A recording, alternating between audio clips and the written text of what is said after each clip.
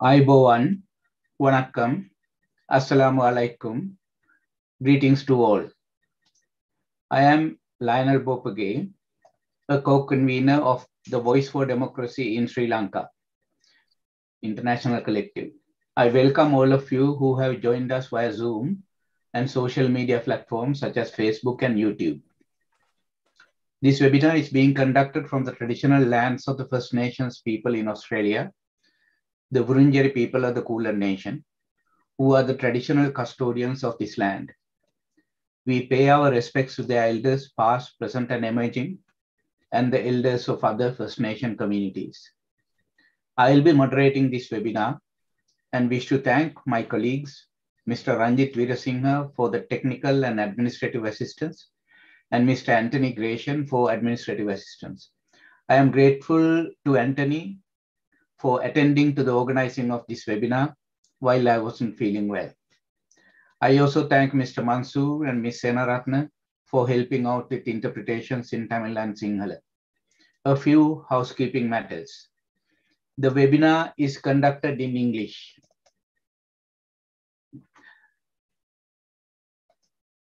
Those who wish to follow the Sinhala or Tamil translation can do so only on the live webinar. Please follow the instruction you see now on your Zoom screen.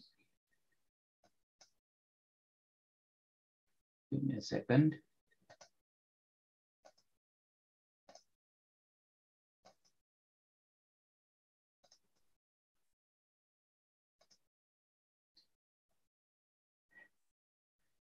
At the bottom of the screen, you will see the control panel with different icons. The second last one on the right side is the interpretation icon. Click this icon and then select the language you wish to follow, Sinhala or Tamil, and then click mute original audio.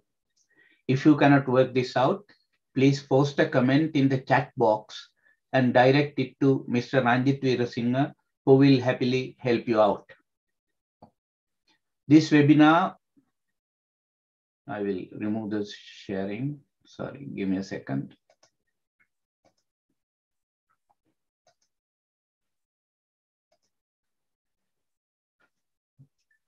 This webinar will have 4 presentations by our panelists. Each presentation is limited to 15 minutes. At the end of each presentation, there will be a 10-minute Q&A session relating to the matters raised by the speaker. We will conclude the webinar with a 30 to 40-minute discussion of any other questions or comments the audience may have. Please be brief when you posting your comments using the chat line or the Q&A feature in Zoom. Please direct your query to a specific panelist, and I kindly request the panelists to provide short and succinct responses of no more than 3 minutes. Now, let me make some remarks prior to introducing the distinguished panelists. Voices for democracy are reverberating in many countries where people's rights and freedoms are being usurped by fundamentalist and autocratic regimes around the world. They are openly and covertly resorting to desperate attempts at repressing and destroying democratic movements. In some countries, people have succeeded in thwarting them. In others, the autocrats have prospered. In a few instances, people themselves have brought autocrats to power. The latest examples are in Iran, the United States, and Sri Lanka. Repressing dissent is not new in the history of Sri Lanka. This repressive dragnet has not only entrapped innocent, peaceful protesters on the flimsiest of judicial excuses, but also those who have nothing to do with the protest movement. Currently, the protest leaders like the convener of the Inter-University Students' Federation, Comrade Vasanta Mudalige, the convener of the Inter-University Bhikkhus Federation, Venerable Sridharma Thero, are still being held under the all-encompassing undemocratic Prevention of Terrorism Act. They have so far been held for close to 3 months. They were demanding the government of Sri Lanka to address the issues that gave rise to the current economic and political crisis. Several protest leaders are jailed under inhumane conditions. We cannot have any realistic hope of overcoming the present crisis in Sri Lanka unless we critically look at the economic, social, and governance issues, all of which are intertwined and perpetuate the crisis. Also crucial is the need for genuine reconciliation between communities. The recent protest wave, unlike earlier ones, was able to force the resignations of the Prime Minister, several ministers, and ultimately the President. However, after Mr. Ranil Wickramaratne was selected and installed as President, his repressive regime had continued to launch vicious assaults on anti-government protests. Already, many in the international community, including the United Nations, have condemned such attacks. In Australia, the Victorian Trades Hall Council has expressed its solidarity with the victims of repression. How can anybody in the diaspora support such an undemocratic and violent regime? It is a question the expatriates and the international community need to ponder.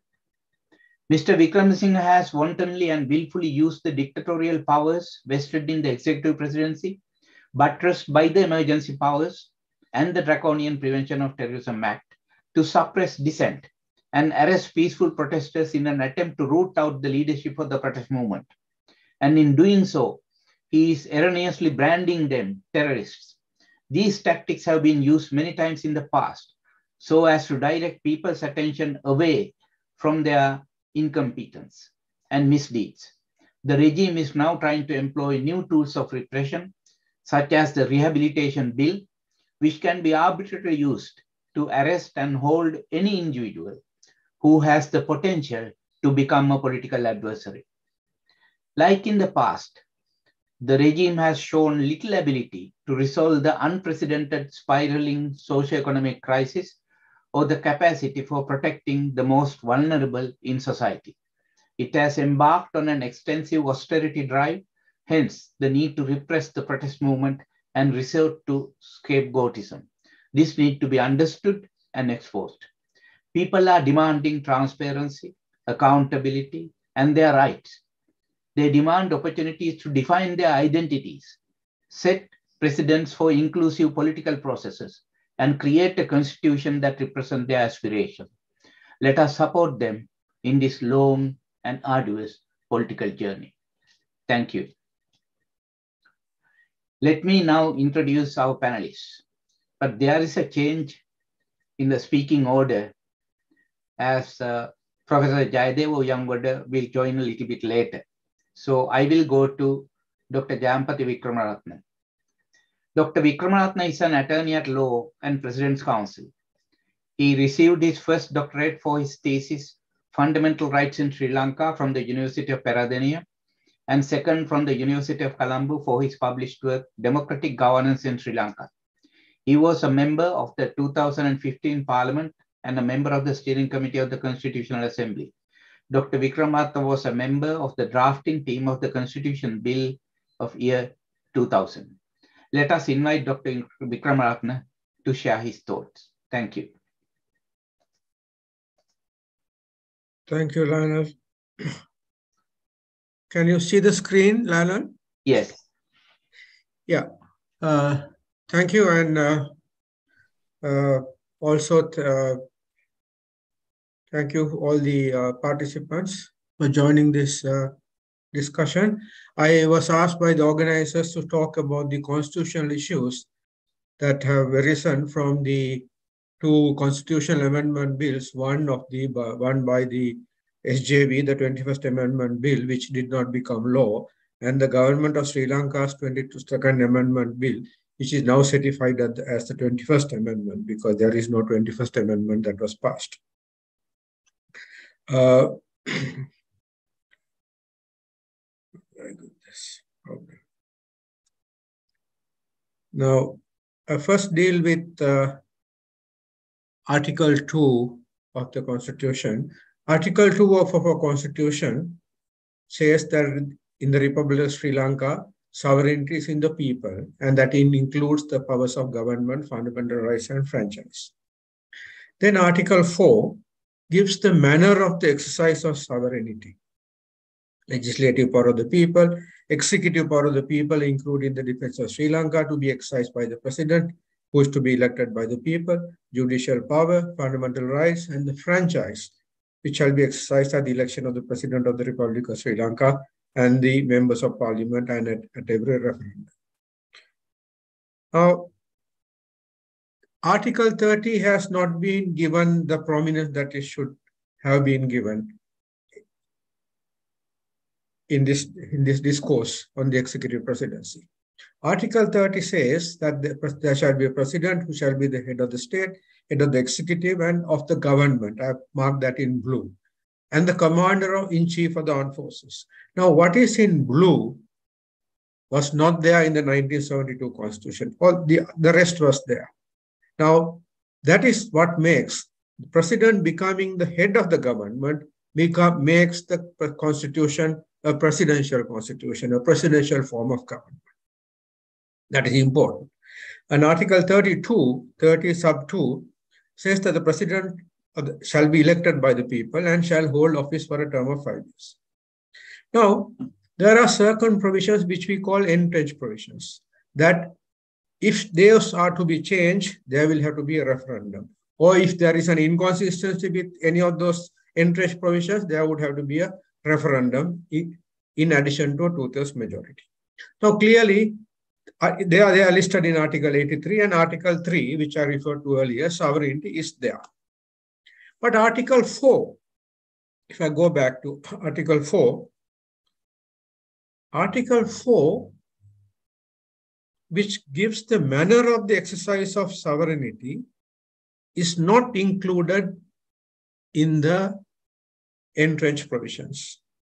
And what is important, the legislative history is that Article 4 was to be included in Article 83, to be entrenched in the bill that was published and in the Gazette, that gazetted. But it was deleted during the committee stage of Parliament in 1978.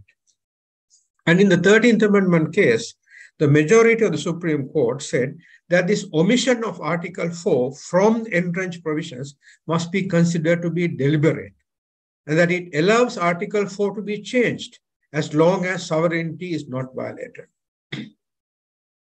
Now, what the Supreme Court has not considered is also that Article 30 is not entrenched. 30 sub-article 1 is not entrenched. And in Article 30 sub-article 2, only what I have underlined is, what not underlined is entrenched. The President of the Republic of Sri Lanka shall be elected by the people. That is not entrenched. The part in yellow is entrenched to the extent that the term of office cannot be extended beyond 6 years, but it can be decreased, and that is what we did in the 19th Amendment. It was reduced to 5 without a referendum. So you see, Article 4 and Article 30, the all important articles, are not entrenched as requiring a referendum. The SJB's Bill of 2022 proposed the complete abolition of the executive presidency. Article 4 was to be amended to provide that executive power shall be exercised by the president and the cabinet of ministers. The cabinet of ministers being brought in, as provided in the Constitution. President would be elected by the people. And president would be elected by parliament and not directly by the people. President would not be the head of government anymore, and the president would act on the advice of the prime minister, who is the head of the cabinet of ministers. Now, the Supreme Court, I earlier mentioned that in the 13th Amendment case, it said, Supreme Court majority said that Article 4 can be changed as long as sovereignty is not violated. Now, in 2022, the Supreme Court said that that part of the judgment on the 13th Amendment is what we call in legal parlance an obiter dictum, that it is not essential to the final determination of the case. Because the majority in the 13th Amendment had already held that the unitary character of Sri Lanka was not violated by the 13th Amendment, by the establishment of provincial councils. And therefore, the view taken by the Supreme Court in the 13th Amendment that Article 4 can be changed without, as long as sovereignty is not violated. In 2022, the Supreme Court thought that it is a obiter dictum, not essential to the final decision, and therefore that the court is not bound by what the majority said in the 13th Amendment case. Now, having said that, the Supreme Court formulated a new test, a two-part test. It's a bit long, but I've reproduced as it is. Supreme Court said that people are sovereign and people delegate their sovereignty to various organs of government. Sovereignty is identified in Article 3, and Article 4 deals with both the delegation and the exercise of different features of sovereignty. And in terms of Article 4b, which is the one that is crucial to us in this case, people have delegated their exercise of sovereignty to the president elected by them. And any change in such delegation, which brings in another person or an institution, would have to be with the approval of the people. Otherwise it would infringe Article 13, which means that if you bring in this case, is the SJB bill, to bring in the cabinet of ministers to exercise executive power would require a referendum. And then the alienation test, that the transfer, relinquishment, or removal of a power attributed to one organ of government to another would also require a referendum. That is, if a power is taken from one organ of government and given to another organ, then it would require a referendum. And the Supreme Court therefore held, using these two tests formulated by them, by the court, that the SJB bill sought to change the delegation of executive power from the president to the president and the cabinet of ministers, and the president to act on the advice of the prime minister, and therefore requires approval at a referendum. Now, then came the 22nd Amendment Bill of the government of Sri Lanka, gazetted in August.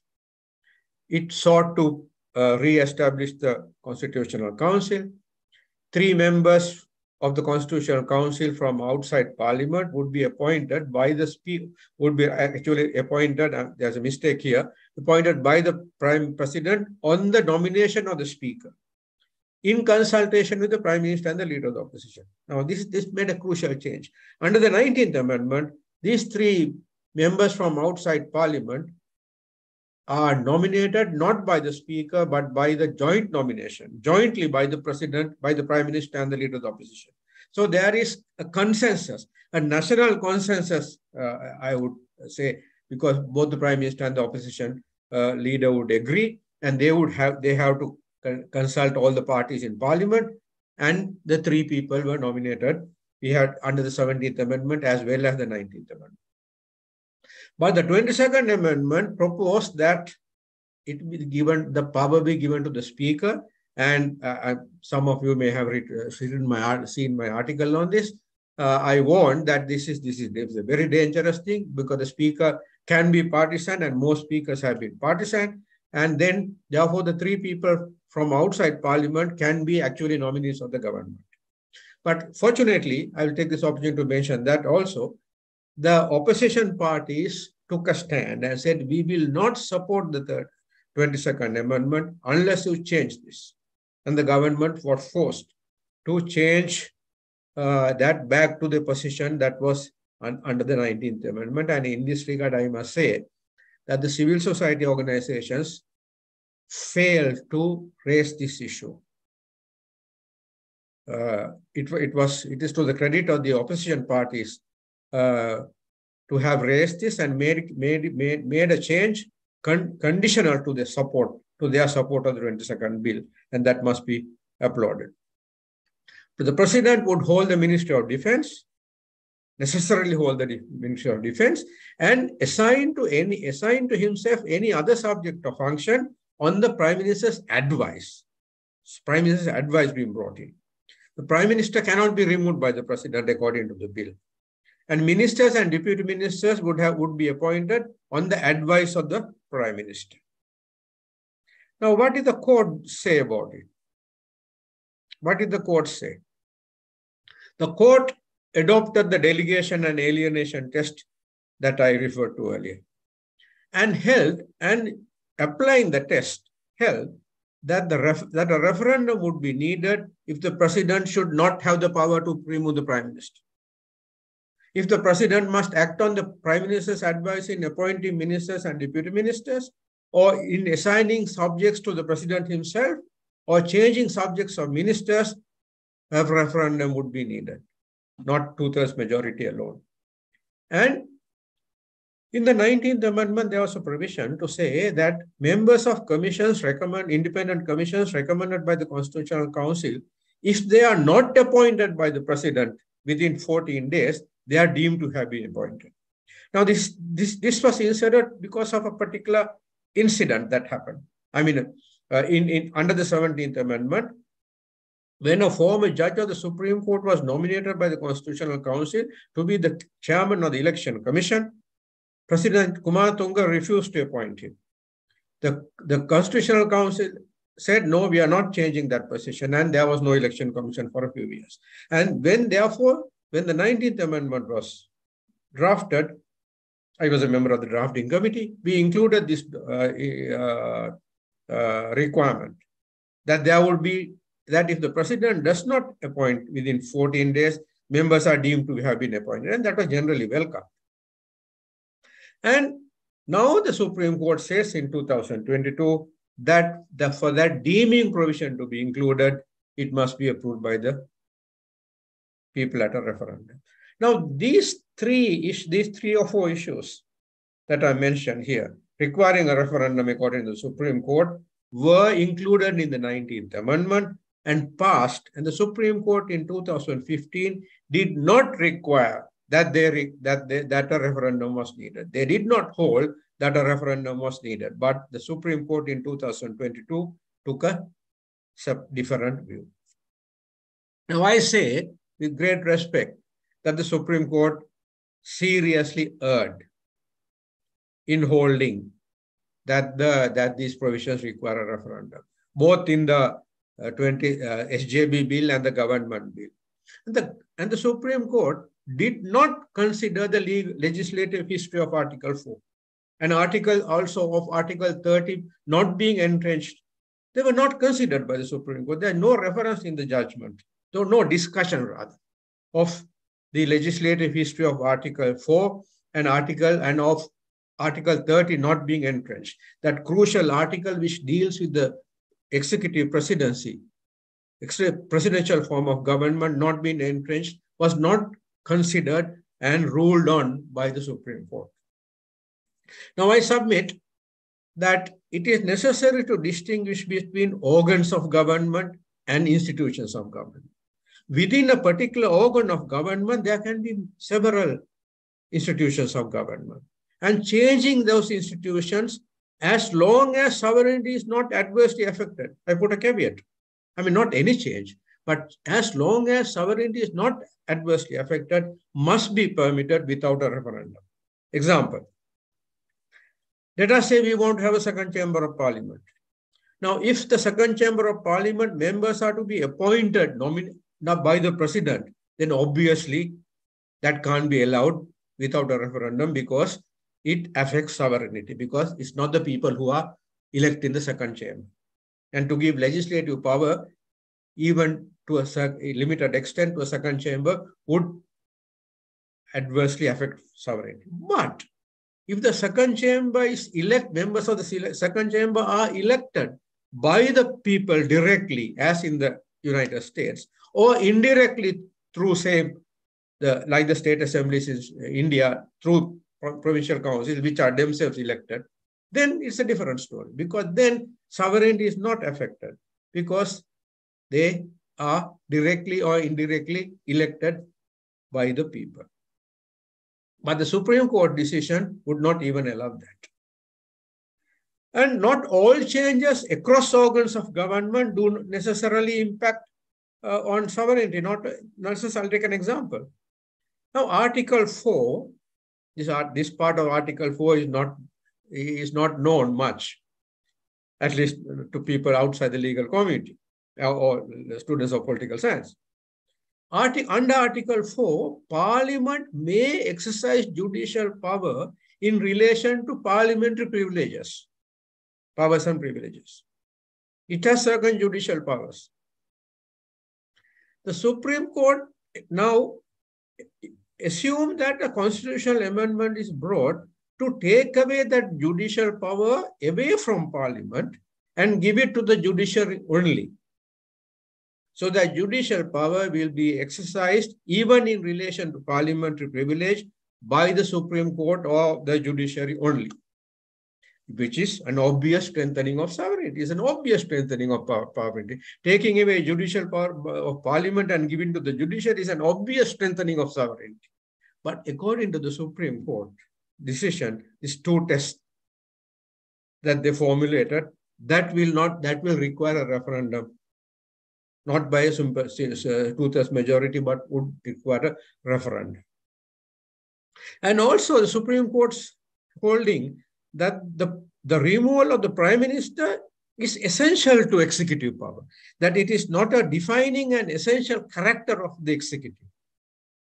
I say, in my submission is that the removal of the Prime Minister is not essential to the executive power. It's not a defining and essential character of the executive.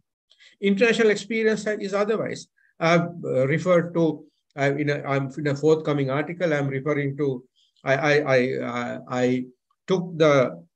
used the Democracy Index of 2022, which is widely accepted. And I took the first 30 countries in that list, the first 30 countries. And out of them, I think there are 6 or 7 presidential systems, countries where the system is presidential. And in none of them can the Prime Minister be removed by the President at will. Either the Prime Minister is removable only by the legislature, or there are certain safeguards, like consultations. In the Portugal case, in the Constitution, the Portugal Constitution says the President can remove the Prime Minister, but only after having consultations with an advisory body, which is called the, I think it's called the State Council, Council of State. So there are safeguards. But the Supreme Court of Sri Lanka says the removal of the Prime Minister is essential to executive power. Now, finally, my last slide, I submit respectfully that the Supreme Court decisions have made our Constitution a very rigid one, very difficult to change. A Constitution must neither be too rigid, must not be too rigid or too flexible. It should not be too rigid or too flexible. Now, referendum, there may be people who say, well, referendum is good, having a referendum is good. But referendums are firstly costly, and especially in developing countries like ours, a referendum may become actually a referendum on a constitutional amendment may become a referendum on the performance of the government rather than on the constitutional amendment itself. So, making a constitution too rigid leads to frustration among those who yearn for change. And then people will ask, why do you want to follow this constitution? Why can't we go outside the constitution and have a new constitution? Which I've always advised against. But this type of this rigidity that the Supreme Court has given to the present constitution gives support for those who clamor for extra constitutional change. That is, go outside the constitution and change the constitution like we did in 1972. In 1972, all 157 MPs of that parliament, including the opposition party, the UNP, the Federal Party, Tamil Congress, everybody, and the United Front, which was in power, they all came together to adopt a new constitution. But what happened? Halfway through, the Tamil members discontinued participation. The UNP did not vote. And the constitution only survived 6 years, a mere 6 years. And the Constitution of 1972 was a majoritarian constitution, and it also undermined, we can go into details if we want to later, undermined the rule of law and democratic governance. So therefore, there is danger in using methods outside the Constitution because the experience is that they can lead to majoritarian rule and undermining of the rule of law, as we saw in 1972. So I conclude by saying that the Supreme Court's decision on the 19th Amendment in 2015 rather, is preferable to their decisions in 2022. And the Supreme Court must be in the future, in an appropriate case, persuaded to change its decisions, and at least go back to the 19th Amendment decision. And in this case, in this regard, there is a duty by the legal community to intervene in the discourse, and I don't see that happening.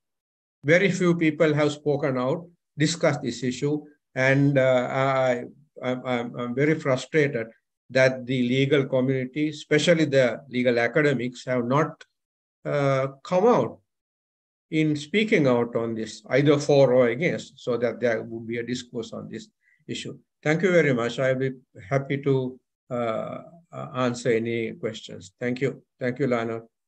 Thanks, Dr. Wickramaratne. With regard to this particular amendment, there was not much of a discussion in the diaspora about its negative and positive aspects. I mean, it is good to know that there are certain parts which are positive and certain, obviously there are issues that will be affecting the whole country in a negative way. If there are any questions or comments, please. There is a question. Yeah. I'll ask those. Anonymous attendee says, Dr. Wickramaratne, why didn't you oppose RW, meaning Ranil Wickremesinghe and Basil, sitting in parliament in contradiction to the constitution? Yeah, it is posed by an anonymous attendee.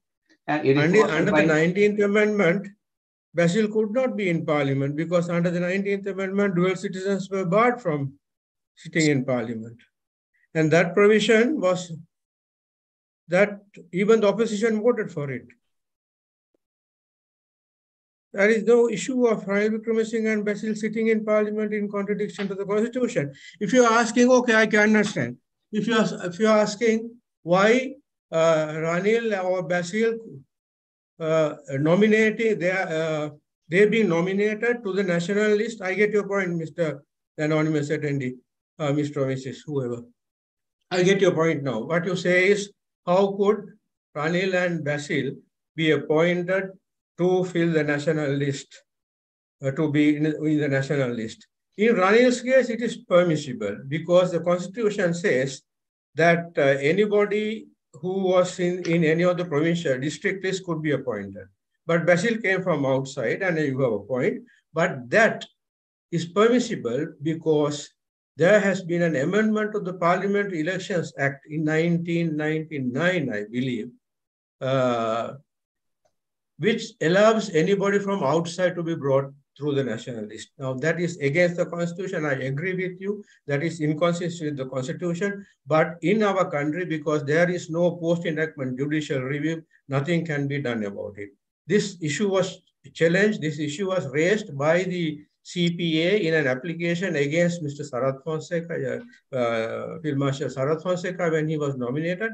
And the Supreme Court held that that is possible because of that amendment to the Elections Act. Unfortunately, it was because we don't have Supreme post-enactment judicial review, that is possible. And I agree with you that it should not be the case that people who are not nominated on the district list, on a district list or on the national list could be brought in to fill a vacancy in the national list. Then Mr. Upali Jayadeva says, wasn't this provision made in the Yahapalane unworkable? Mr. Jayadeva, if you can tell me what provision? He has clarified inability of the executive to remove Prime Minister. No, I think the matter, the Now, the Prime Minister is the person who commands the confidence of Parliament. So as long as the Prime Minister commands the confidence of Parliament, he should not be removable from somebody from outside. It goes against the whole concept of parliamentary democracy, sovereignty, because people elect the Parliament, and the MP, there's only one MP. The MP, the Constitution says the MP shall be nominated and he can't be removed. He should not be able to be removed. But the 1972 Constitution allows this.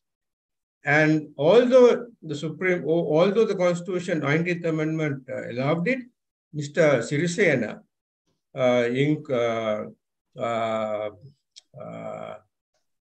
removed Ranil Wickramaratne, and the Court of Appeal stopped it. The Court of Appeal went into this whole issue, and when Mahinda Rajapaksa was, indirectly stopped it in the sense that when Mahinda Rajapaksa found himself without a majority and he was outvoted a few times, the Court of Appeal stopped him prevented him from acting as Prime Minister. Now, Mr. Anonymous Attendee says, because of the heavy legal jargon, yes, I agree. Average people feel that any discussion about the Constitution is relevant to what can we do to ensure average people understand the concepts that they can make informed decisions? That's a very good question. One thing is that if, as in South Africa, the Constitution, we must make the Constitution as simple as possible in ordinary, in a language that is easily understandable. And in fact, when we were doing the 2000 Constitution, we tried to do that to some extent. But of course, the 2000 Constitution never became law. So I agree. Then of course, that is not enough. There must be discussion there. That is what I say, the lawyers, political scientists, academics, we all have a duty. And I think we are doing that duty, part of that duty today here, to talk to the people, to inform the people about these constitutional issues. I agree that legal jargon, most people don't understand these issues. So it's a matter of not only the legal community, but everybody, including all of us, to discuss these issues with the people. Thank you. Anybody else who would like to raise brief questions or comments? Feel free to do so. We have another 2-3 minutes. There is another question, Lionel, by the same participant, anonymous attendee, Dr. Wickramaratne. What is your view should be the composition of the Constitutional Council?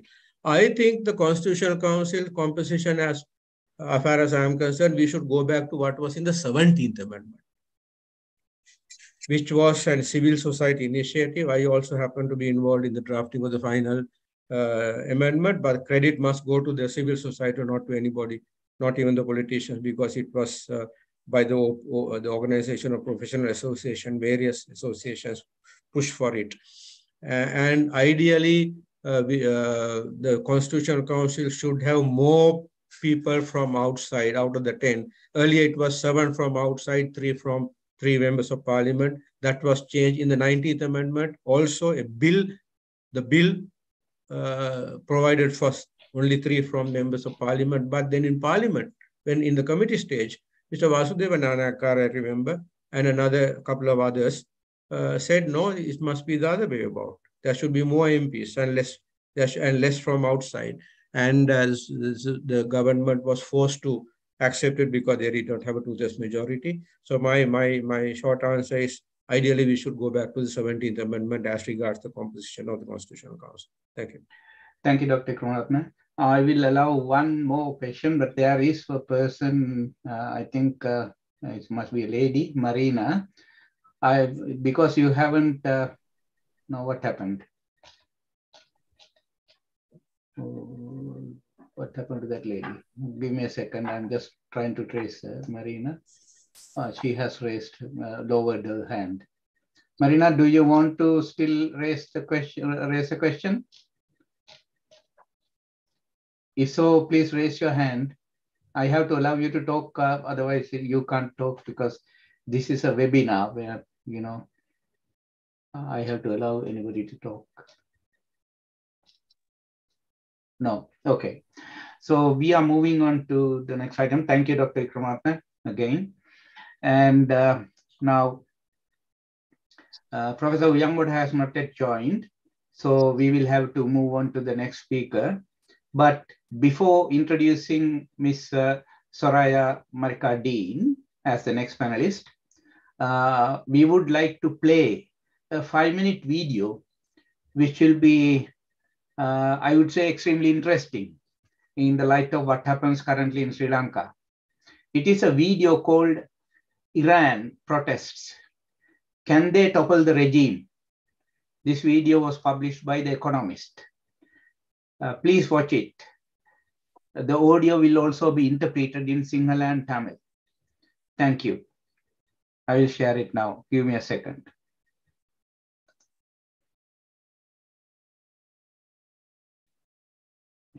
Share screen.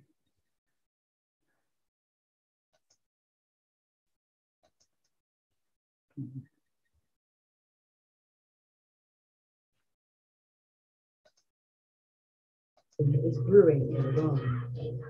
In a country where removing your headscarf could send you to prison for years, women are now burning them. It's part of a protest movement that is posing a huge threat to the country's brutal regime. I saw a video of the security forces bashing a head of a woman against the sidewalk. They have been killing, they have been blinding people, they have been beating people. The estimated average age of the protesters is 15. It's hard to see young girls dying in Iran.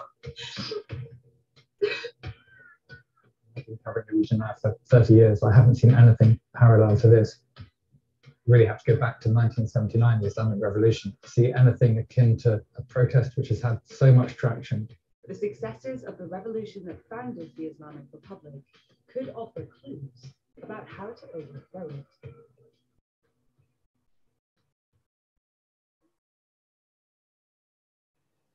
For these protests to become not just an uprising which can succeed or fail, but actually result in the toppling of the regime. We need to look at areas of change. The first is the protesters themselves. Until now, not having a leader has actually been a source of strength because there isn't a leader to arrest and snuff out. But at some point, they need to have coherent messages. They need to have a body, perhaps, which the outside world can start to engage with and can be seen as a representative of a future Iran. In the 1979 revolution, that leader was Ayatollah Khomeini.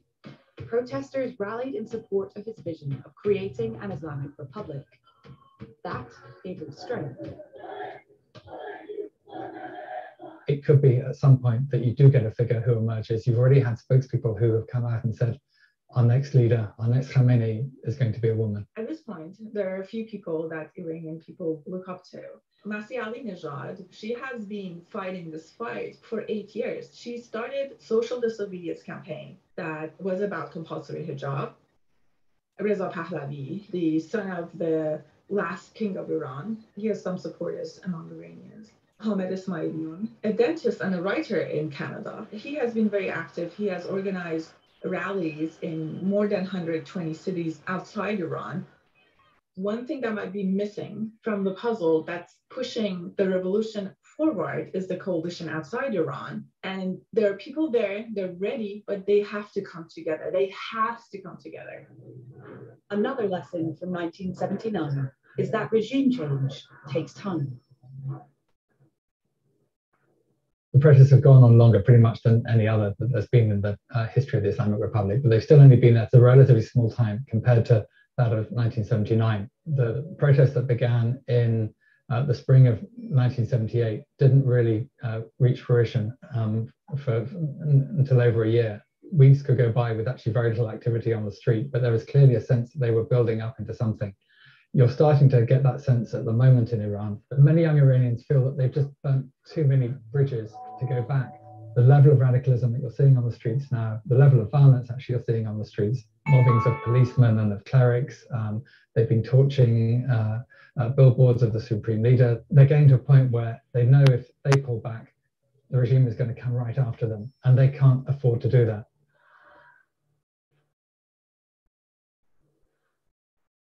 But toppling a regime doesn't just depend on the protesters. The regime itself needs to make mistakes too, like the Shah did. What really transformed protests into revolution were kind of serious mistakes by the Shah and his security forces. Sometimes they would seem to be weak and rein back and not do very much. Other times they would overreact. There were massacres, and the security forces so far haven't committed the sort of mistakes that those of the Shah did in the run-up to the 1979 revolution. Then within the regime itself, until now, you haven't seen any major defections.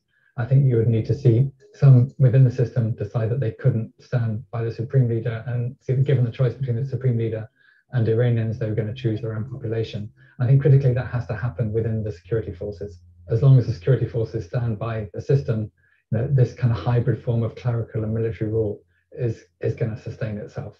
And then I think also perhaps you need to see external powers start coming off the fence.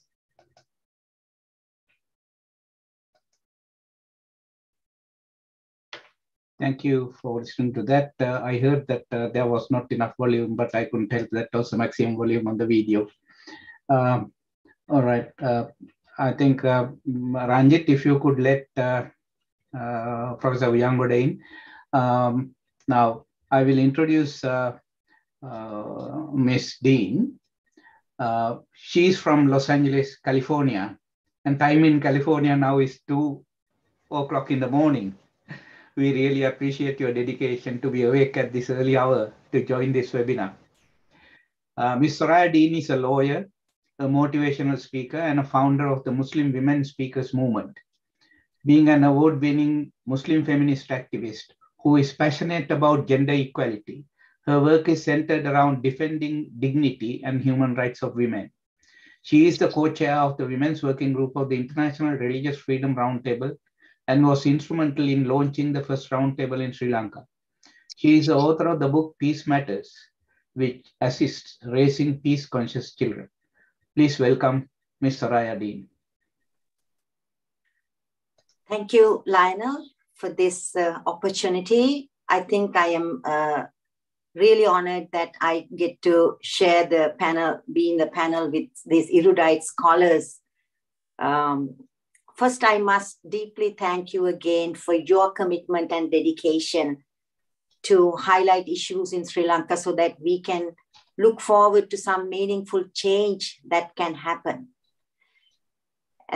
I will speak to you today as a community organizer. That didn't get mentioned in my introduction, but I am very proud to say I'm a community organizer and an activist. What we are talking today is not about what happened to Sri Lanka, but what was done to Sri Lanka. Let that really sink in. What happened, what was done to Sri Lanka? And it was done to Sri Lanka through many sources, but I want to address the people's responsibility, because for a long time, we have thought democracy is a spectator sport, that we can entrust our democracy to politicians who come to see us once in 4 years and not hear about them until they come back to us for another 4 years, and we have been giving away our power to the people who lacked vision, who lacked a goal, who lacked clarity of what they were there to do. You know, Pluto says that the penalties for refusing to participate in politics is that we end up being governed by our inferiors. And fellow Sri Lankans, if you are listening, let us take full responsibility for our inaction, for our lack of participation. And some of us, we have participated, but this call is all about how could we participate more. And then, why did we enable these politicians? In order to understand why we are here, we have to also understand the root causes. Why did we enable these politicians? Did we lack a vision? Did we lack our values? That we failed to hold our politicians accountable. today what has happened in Sri Lanka, I remember this little anecdote where when Stalin was asked about the Holodomor state-sanctioned famine that led to the death of nearly 4 million Ukrainians, Stalin is believed to have said, one death is a tragedy, 1 million deaths is a statistic. Today, our country will be studied in history as a statistic, but we cannot forget the suffering, the pain, the hunger that is endured by our fellow citizens, even as we speak.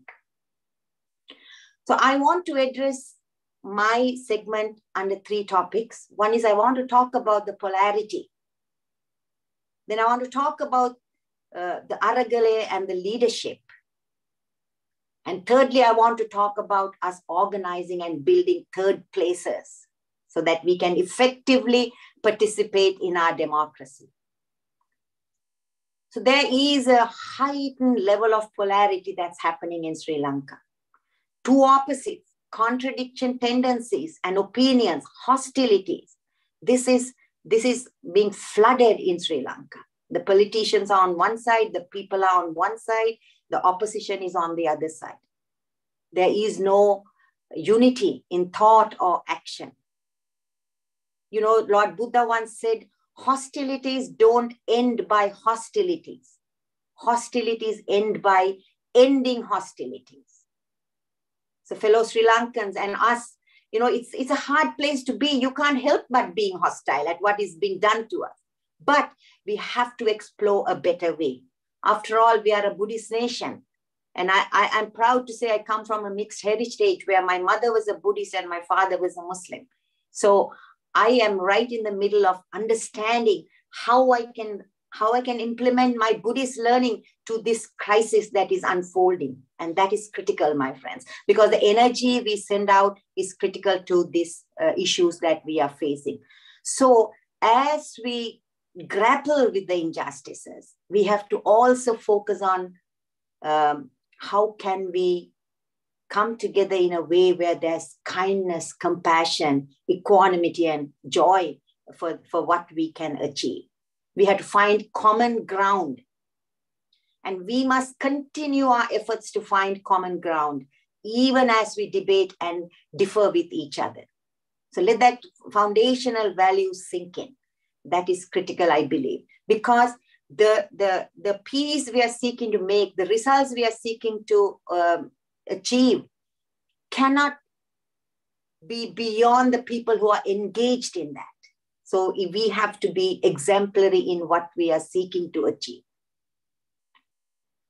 Second, I want to talk about the Aragale, that what happened, and the leadership. And I'm thankful to Lionel for having shown that video, because in that video, I noticed, Lionel, there were several factors that were relevant to us in Sri Lanka. Because today, our citizens who participated in that Aragale have issued the boldest challenge to our corrupt political system. They have challenged our democracy, and they have given us a powerful message. But in order for us to move forward, we have to have some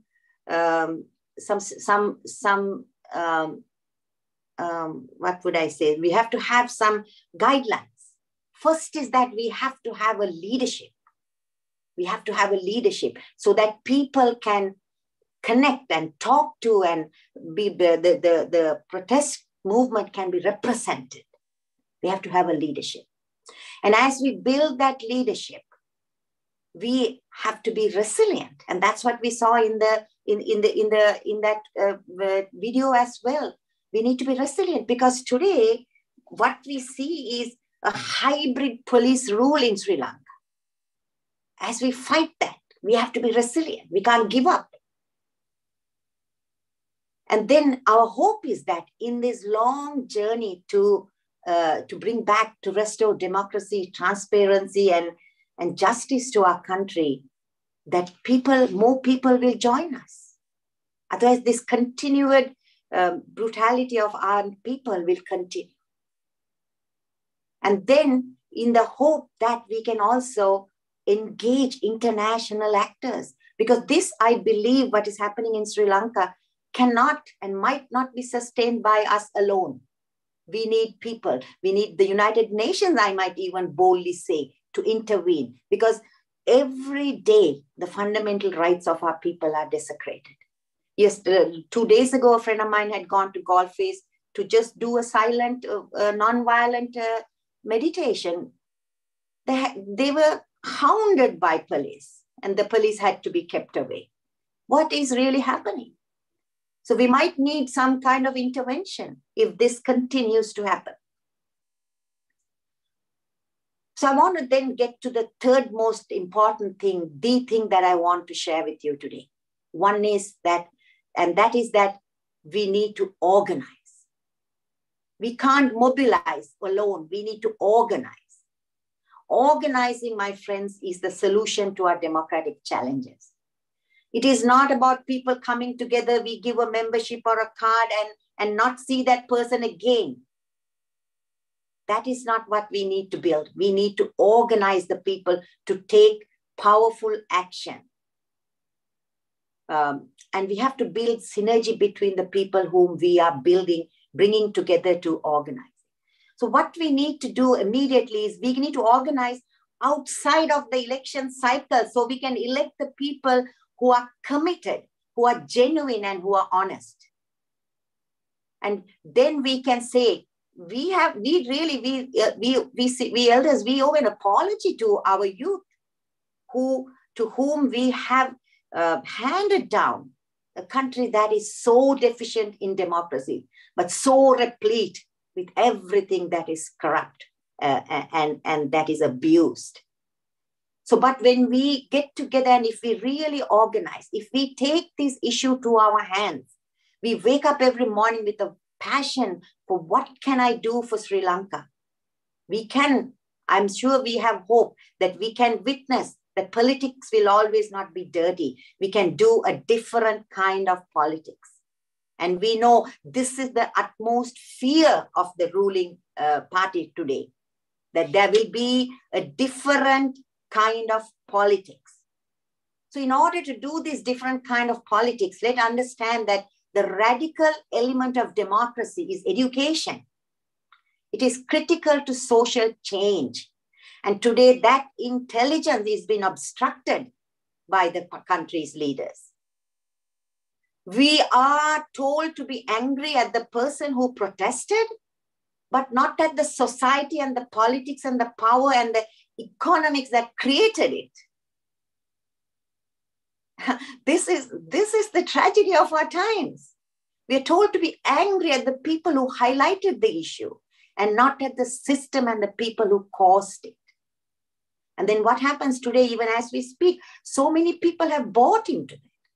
They want everything to stop. They think everything is normal. But they don't understand that there lacks a vision for a better Sri Lanka. And this is the only time we can claim that vision. We can't let this opportunity slip by. Because we have to, if we can improve and increase good governance, and if we have to continue public discourse on corruption and transparency and electing people to office who are there to serve you, not to earn from. So when I meant organizing, what I'm trying to say is organizing is building leadership that enables people to turn to the resources they have so that they can make that into power so that they can see the change that they want to see. They can turn the resources they have into the power they need to make change they want to see. So what I'm proposing in this idea of organizing is we create third places. We have to create third places. Because during the time of Hitler, I remember reading more than 3 to 5 people couldn't assemble. He stopped that. And today we don't know what is in store for us, Sri Lanka. Our democracy is dwindling. So we need to build third places. So this was a term coined by Ray Oldenburg, who was a sociologist. This is a place where people go to hang out and educate and build community. This is very critical that we do this in order for us to organize. here we strengthen community. When we strengthen community, our neighborhoods are strengthened. And we are capable of reducing and we are capable of addressing social problems that can stabilize our community. So every community deserves a third place. And this would be like a little coffee kiosk or a place we go to eat or the library or the park. We need people. We are calling out for people. I say people should come out and engage with each other and build social capital. We have lost everything, but we can't lose the social capital we have. So we need to build social capital because we are automatically geared to build that. We are social creatures. Don't just shut down and go back to your homes and wait for some miracle to happen.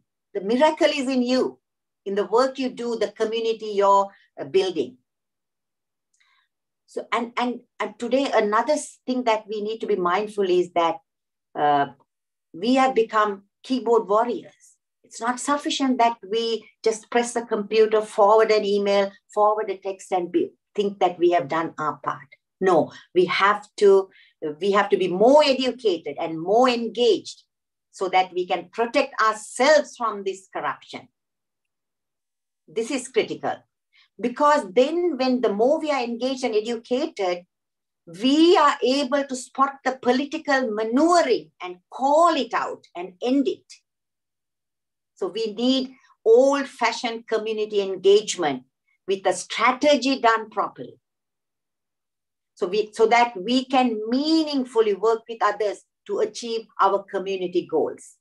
So let us not go to solve the problem of Sri Lanka. Let us fix to our local issues and then build our power. From that, we can build our leaders who will take a strong stand to serve our country and our communities. So there are also, today, people are not engaged. People were not engaged. And we can't let that continue. So we did not see the threat to the democracy. And today it is necessary that we employ a strategy and a plan to build this. And some of us will say, oh, we have busy schedules. We can go on the internet and catch headlines. No, that is not good enough, my friends. Yes, true community engagement and investing in third places, investing in traditional gathering spaces, we have to commit to that. And this is inexpensive. This is very conversational. It unifies us. So I ask you to look at this issue in a new light, where we will push forward and we will go forward as communities, as citizens, as people who have a stake in our country. And building power is being able to take action. It's not political power that we have seen. It's about communal power. And there is a foundation to that. And I will end there, but I want to finish by saying that we have to critically build relationships with others. Reach out to 10 people, ask them what they are about, and ask what moves them, and ask what their take is on the current situation, and build strong relationships. And then structure with those relationships, put it to action strategically. And then again, as I can't stress enough, we don't all have to go and protest. There are so many ways we can protest. We can continue to make our voices heard in so many ways, in so many forums. And this is very critical for us to do. I will stop there. And if there are any questions, I would like to take some questions. Thank you. Thank you, Ms. Dean, for that presentation. And you raised very pertinent issues with regard to the current situation in Sri Lanka, especially with regard to the protest movement, what needs to be thought about, what are the issues that we could address, and how the civil society could be empowered, and so on. So I would like to open it for a 10-minute discussion, Q&A. Now, are there any questions under Q&A, there is a new question by anonymous attendee. What is the best way to accommodate ethnic persecution? I don't know. That is one. I will just read all the questions. Then it will be easier for you to. Willie Senanayaka from Canberra. He is asking, Ms. Soraya, you mentioned that Aragale needs a firm leadership. Yes, I agree. But where will this leadership come from? Attempt to join all recognized opposition parties to a joint protest event was not successful. I guess political parties that joined that protest had their own agendas. Any suggestion as to who could lead the Aragale towards a system change? Then there is another question, that's a long one. Anonymous attendee, dear Soraya, thank you for your commitment to meaningful change in Sri Lanka. For many decades, Sri Lankan politicians have exploited differences among various communities to come into power. In my view, all religions carry the same message using different words to help people manage their day-to-day lives in an acceptable manner. Yes, yet to develop a country, as you have indicated, it is essential to have the leaders with right values, with the right vision, right policies, and right strategies, with correct planning and willing to take right actions for the benefit of all Sri Lankans. Question 1, what can be done to ensure that average Sri Lankans understand that every individual, regardless of race or religion, should have equal opportunities? Question 2, what values should we encourage development among young from an early age in Sri Lanka so that we can expect to see a better Sri Lanka in the future? So if you could take those 3 questions, there are 2 more. Oh, thank you. So here's the thing. I think our leaders are stuck in an ego battle. You know, they are refusing, they're unwilling to talk to one another. And this is causing another level of polarity.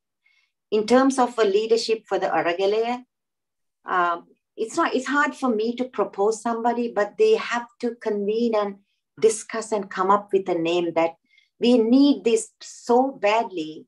And it is one of the defining moments. When we watched the Aragale, we knew that people were mobilized, but they were not organized.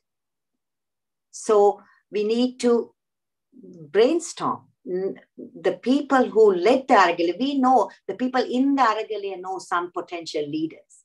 We have to come together, build a consensus, and then have a strong leadership that can take this forward. And it's not even about, we have to have long-term vision and a short-term vision. So we have to focus on a short-term vision, you know, because if we don't organize and mobilize before the next election, the same corrupt politicians are going to be voted in. So we stand at a risk if we wait for the perfect moment. We have to get out of ourselves and go beyond our personal vision, personal gains to the country. How will this country benefit? Because as I said before, I can't stress enough, this didn't happen to Sri Lanka. This was done to Sri Lanka. Who did it? How were they able to do it? How can we prevent it from being done again? Are some questions that we need to ask. Okay. So in terms of leadership, I think the people have to come together and talk and decide on a leadership. It's a foundational thing that we need to do to move forward. And there are some political leaders who are very capable, who have teams that are very capable. But what we lack today in Sri Lanka is unity. There's so much disunity. Everybody is pointing a finger at the other and not realizing 3 fingers are pointing back at them. And the second component is I want to go back to this brilliant idea of third places. Don't discount it. It is so important. When you are prevented from assembling in public places, assemble in your community. We are not there to overthrow the government. We are there to talk about our country, our democracy. How can we bring forth better leaders? You have a legitimacy in assembling and talking out on those issues. So I fearfully urge everybody, build those third places. We have third places there. I mean, think of you, which is the restaurant you go to every day. You sit and you eat, and you might see the same familiar faces. Build a community in that area. Talk about these issues. Next day, tell them to reach out to 10 more people, each person. And let there be a heightened mindfulness of everyone, of each one of us, that we need to come together and build our social capital. This is critical. And in terms of education, yes, this is foundational. Educating the woman, the mother, the child is critical. And then these are the things that we can push forward moving. And let us not delude ourselves that one person, one leader is going to save our country. It is never going to happen. Let us make it a communal effort that collectively we all gather to transform our country. Thanks, thank you. So there is a comment by Professor Suresh Surendran in London. This is just a comment. Many thanks for the organizers and the speakers for making this event very, very useful. Ms. Soraya mentioned it is a Buddhist nation. I am disagreeing. And I am also disagreeing and not sure what she meant. I would like to see Sri Lanka as a democratic country with the nation of all religions. By the way, not only Buddhism, but all Sri Lankan religions, including Hinduism and Christianity, and probably I will add Islam, have similar values you mentioned. Regards. So that's a comment. But there are two more questions. So I don't know whether it's a comment in Tamil. And if Mansoor, would you be able to translate this into, it is in Q&A.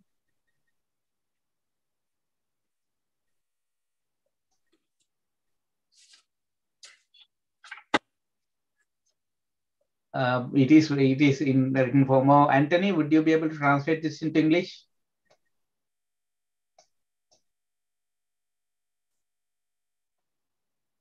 It is under 10. It was noted. It was written in at 10. Okay, I'll have a quick read and certainly.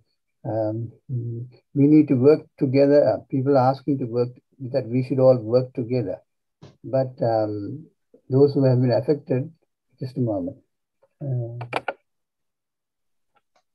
But people are also saying that we should give up our national ideologies. How this is possible? How can this be acceptable? National ideologies, yeah, ethnic, you mean? Anyway, to the first, I think from London or Canberra, she said it is not a Buddhist. I think, yeah, Buddhist majority nation. I kind of use it selectively because Buddhism is a philosophy, and we can boldly claim that to guide us in that context. You know, it's a Buddhist majority nation.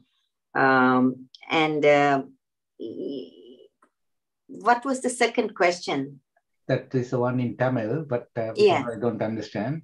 Then I will move on to the now. Who has raised this question? Somebody. Okay. All right. I will move on to the next question until somebody get properly translated the Tamil question. What is your opinion on the strengthening of people's participation and people's power through the establishment of people's councils? I think if you could briefly respond, because we are running out of the 10 minutes. We have to move on to the next presentation. Yeah. If there's anything I spoke about, that's about people's power today. Because we have given away our power. We have been told we are powerless, and we have thought the politician has more power. Again, this didn't happen to Sri Lanka. This was done to Sri Lanka by politicians. People's councils are important, but more important is grassroots movements where people have a heightened aware of the political maneuvering that's taking place. People have a heightened awareness that this politician is elected by me and he's accountable to me. People have a heightened awareness that politics is not a spectator sport, that democracy is not a spectator sport, that we have to participate in this. As we talk, we have to think of a next youthful possible leaders for our country. No, we can't be recycling these political leaders anymore. Thank you. I will just quickly try to translate this into It's English. Hold on for a second. Tamil. I'm using the Google Translator. In English. They demand that we should work together, but they say that we should leave it when we present our national thought as the victims, whichever is more appropriate. So I can get the gist of the question. So what is asking, okay, you are asking to work together, but when we talk about our identity, then you try to separate us. So what has to be done? I think that is there's so many millions of people in Sri Lanka not being heard by our politicians for years. But today, if we are to turn a new leaf, we have to work together. We have to come together and look at these issues as Sri Lankans, and then build solidarity, and then, of course, listen to the grievances of all minority communities, and the majority community also has grievances. We are an aggrieved nation because we have been told that we are powerless. Our people have been told they are powerless. I think people have the power, and we have to reclaim that power. So I would conclude by saying, build those third places. When you go to a restaurant, engage in conversation and build a community there. Go next Friday, the other following Friday, build a community and work out a plan about how we are going to keep our citizens engaged and awoke and mobilized. Thank you. Thank you, Mr. Dean. Sorry. Now, let us go to Professor Jayadeva Uyangoda. He was to be the first speaker, but due to unavoidable circumstances, he couldn't take part. Professor Uyangoda actually needs no introduction. He is a political scientist who writes prolifically on matters related to political developments in Sri Lanka, particularly on matters of constitutional development. He did doctoral studies at the University of Hawaii and became attached to the Department of Political Science and Public Policy at the University of Colombo. He worked with Dr. Neelam Chirichellam in drafting the Mughal Constitution in 1999. Let us welcome Professor Uyangoda. Thank you very much. I'm very sorry I missed Dr. Jayampathy's presentation. And also I want to apologize for my being late. I will speak briefly about two sub-themes under this topic. One is, to kind of, make an attempt to present some ideas about how should we analyze the current situation politically. So that provides the context for our theme today, and also what to do in political terms. I think, Sri Lanka is in a new phase of government by repression. There's that repressive nature of the regime and the government, and also the state has seems to have entered a qualitative new phase, and we need to understand that. And that is because actually Sri Lankan state has been in a very severe crisis, and also the ruling class has been in a severe crisis over the past, several months. And that crisis was such that there was a moment, even the political class was not sure they could hold on to power. Right? Somehow that they managed to reconsolidate after the mid-July. And there seems to have been a situation where an agreement among sections of the ruling class, or so-called political class, to consolidate themselves politically and reconstitute the power block, and also to change the nature of the state. So I think that's very significant, and that we need to understand that particular dimension of what is happening to the Sri Lankan state today. The Sri Lankan state is now under the control of a new power block. That's also very important for us to keep in mind. That power block has, I think, 4 or 5 components. One is that there's a coalition between 2 leading factions of the political class. That's the UNP and sections, so the leading core group of the Pohotua party. So there's a effective coalition, and that coalition represents a kind of a new unity among various sections of the divided political class. And they lead they politically lead the new power bloc that runs the state, Sri Lankan state. And of course, there is the second component of that power bloc, that the military security establishment. They are a very powerful component of the new power bloc. Thirdly, the business class. The business class, the entrepreneurial class, is strongly behind the new changes that are taking place in Sri Lanka. So this new power bloc has a kind of a task. The task is to restore the political stability of the Sri Lankan state and the government, and also restore the political credibility of the ruling class. During the Aragalaya, that political credibility of the ruling class has been, totally shaken. Even the very foundations of the Sri Lankan state had been shaken. So restoration of political stability is, I think, we all can see, it's one of the top priorities of the new regime, that coalition between the UNP and core groups of the Sri Lanka, Padujana Peramuna. So then Sri Lankan, the response that the ruling groups seems to have formulated is also a response to Aragalaya. You see, the Aragalaya, in a way, not only shaken the ruling elites, but also it has, demonstrated that they have to restructure and rebuild the relationship between the state and society. So that's why there's a new process in Sri Lanka, which I call a synthesis of what we traditionally called militarization. I mean, that was the term used to describe the nature and style of the regime under the previous president, Mr. Gotabaya Rajapaksa. That militarization process is going on. Now there is an extremely disturbing new dimension, which I call securitization of the state, securitization of the government, securitization of the government policies, public policies.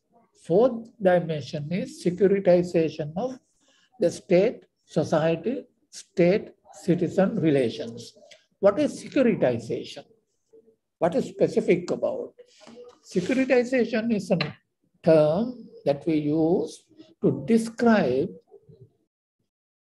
the particular attitude of the state or government or the political class or the ruling elite or the bureaucracy to the state-society relations, and also nature of the state. That attitude says that what is called national security should be given precedence over anything else. The term national security is a highly loaded term. It says, the terms like state security, public security are also part of this notion of national security. So the security establishment, right, and top bureaucracy of the defense establishment, and also intelligence establishment, they are the key, institutions in this whole new securitization of securitization apparatus that is happening in Sri Lanka.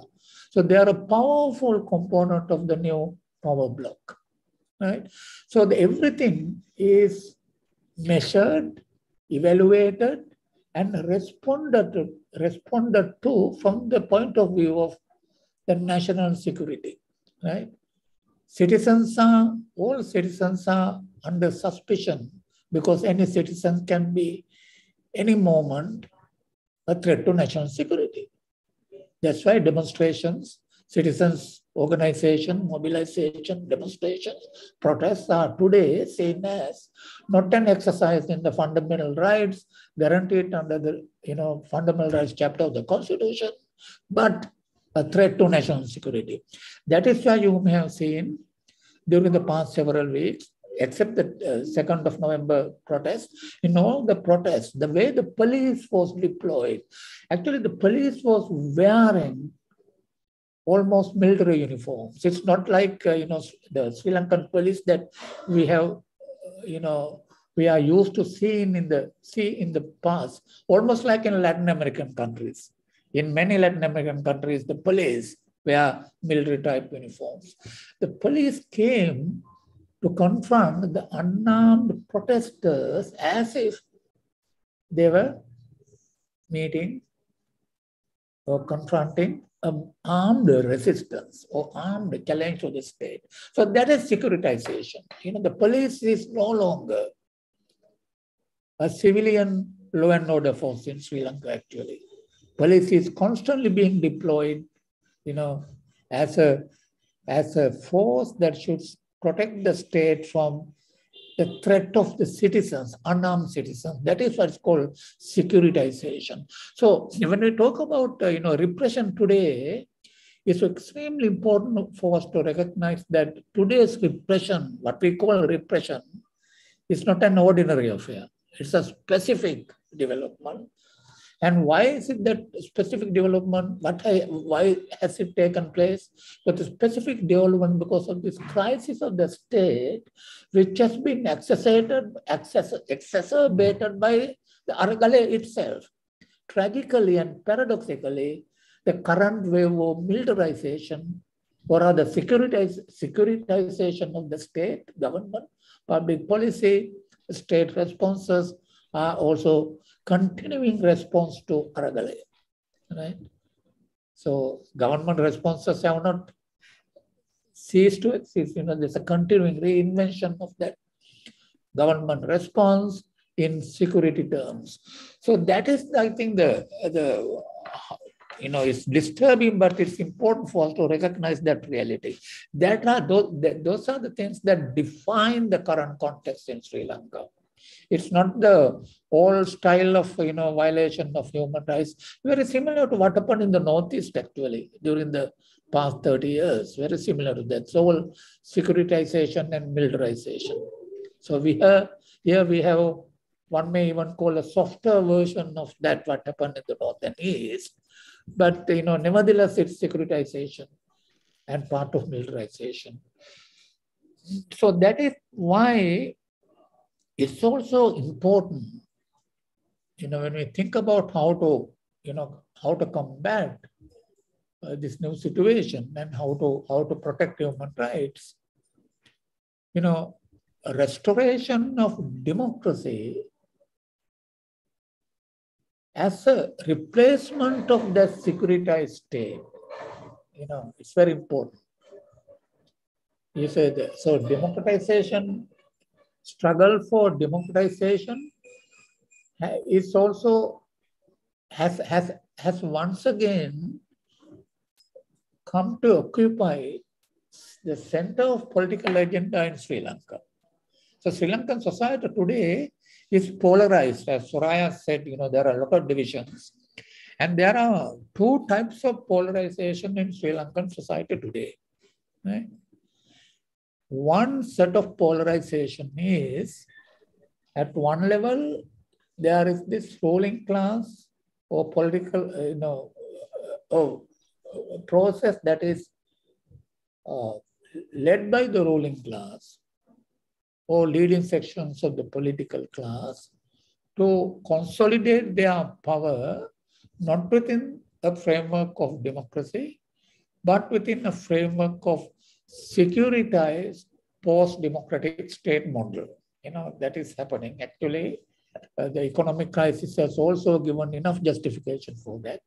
And we can talk about it later. That's one side. So the highly securitized state form is evolving in Sri Lanka. That's one side of the spectrum. The other side of the spectrum is the popular demand for greater democracy. To bring the democratic process back, actually to advance, take forward what one may call the democratic revolution that began early this year.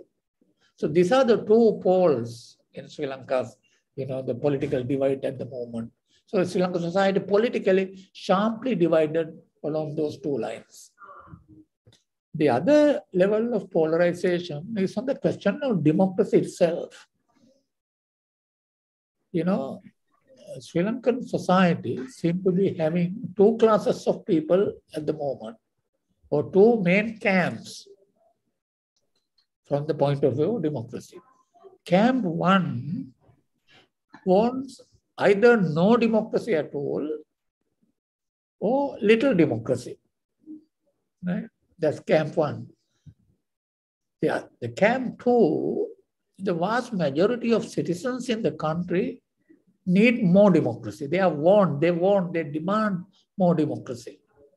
So there are two classes of people in Sri Lanka. One class wanting no democracy or little democracy, and a large class of people wanting more democracy and more democracy. So this, the society is polarized along these two axes.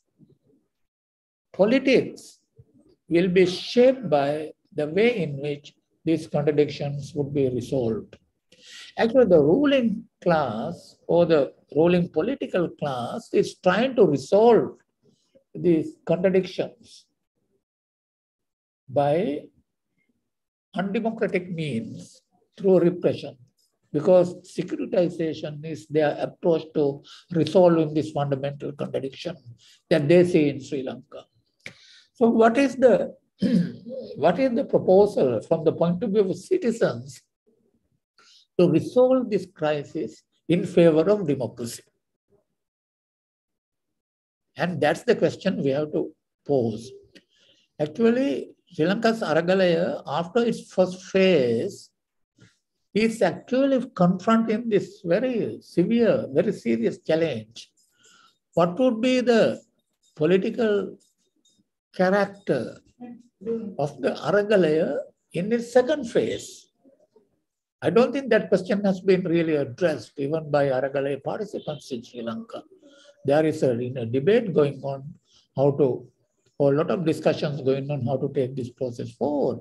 But I think, it would be extremely important to defend Sri Lanka's democracy, rule of law, human rights, and also to fight repression, to re-establish a broad coalition of democrats in Sri Lanka.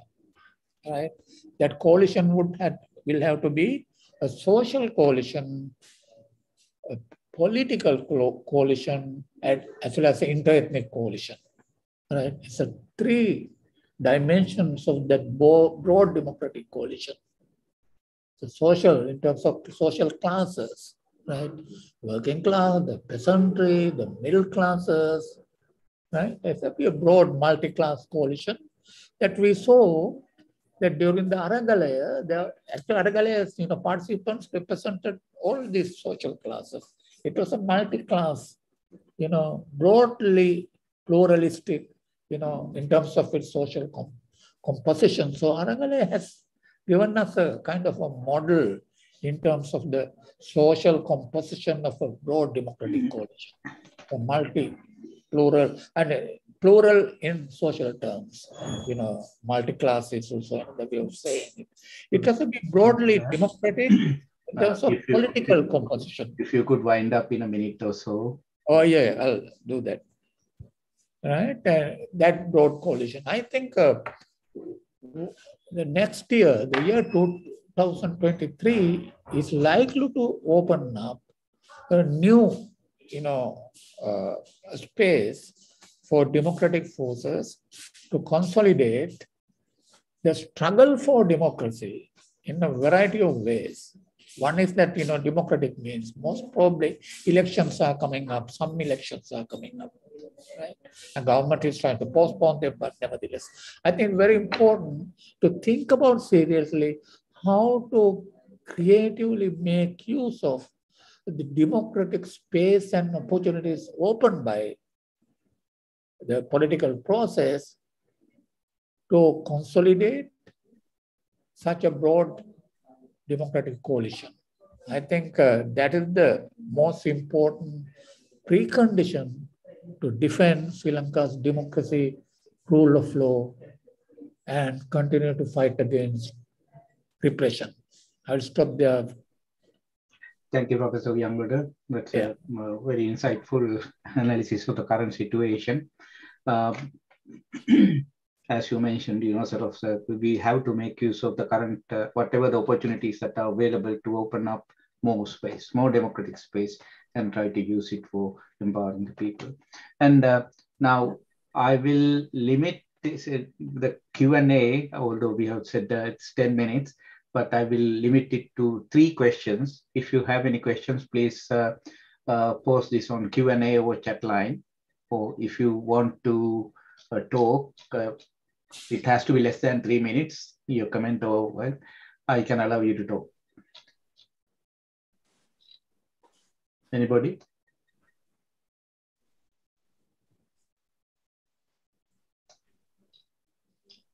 Willie has asked a question from Canberra. Uyan, what is your opinion on the role currently played by main left political party, the JVP NPP? Are they reluctant to form a broad political alliance to strengthen the Araga layer because they think it would weaken their dream of winning a parliamentary majority at the next election? Okay, then there is another question by an anonymous attendee.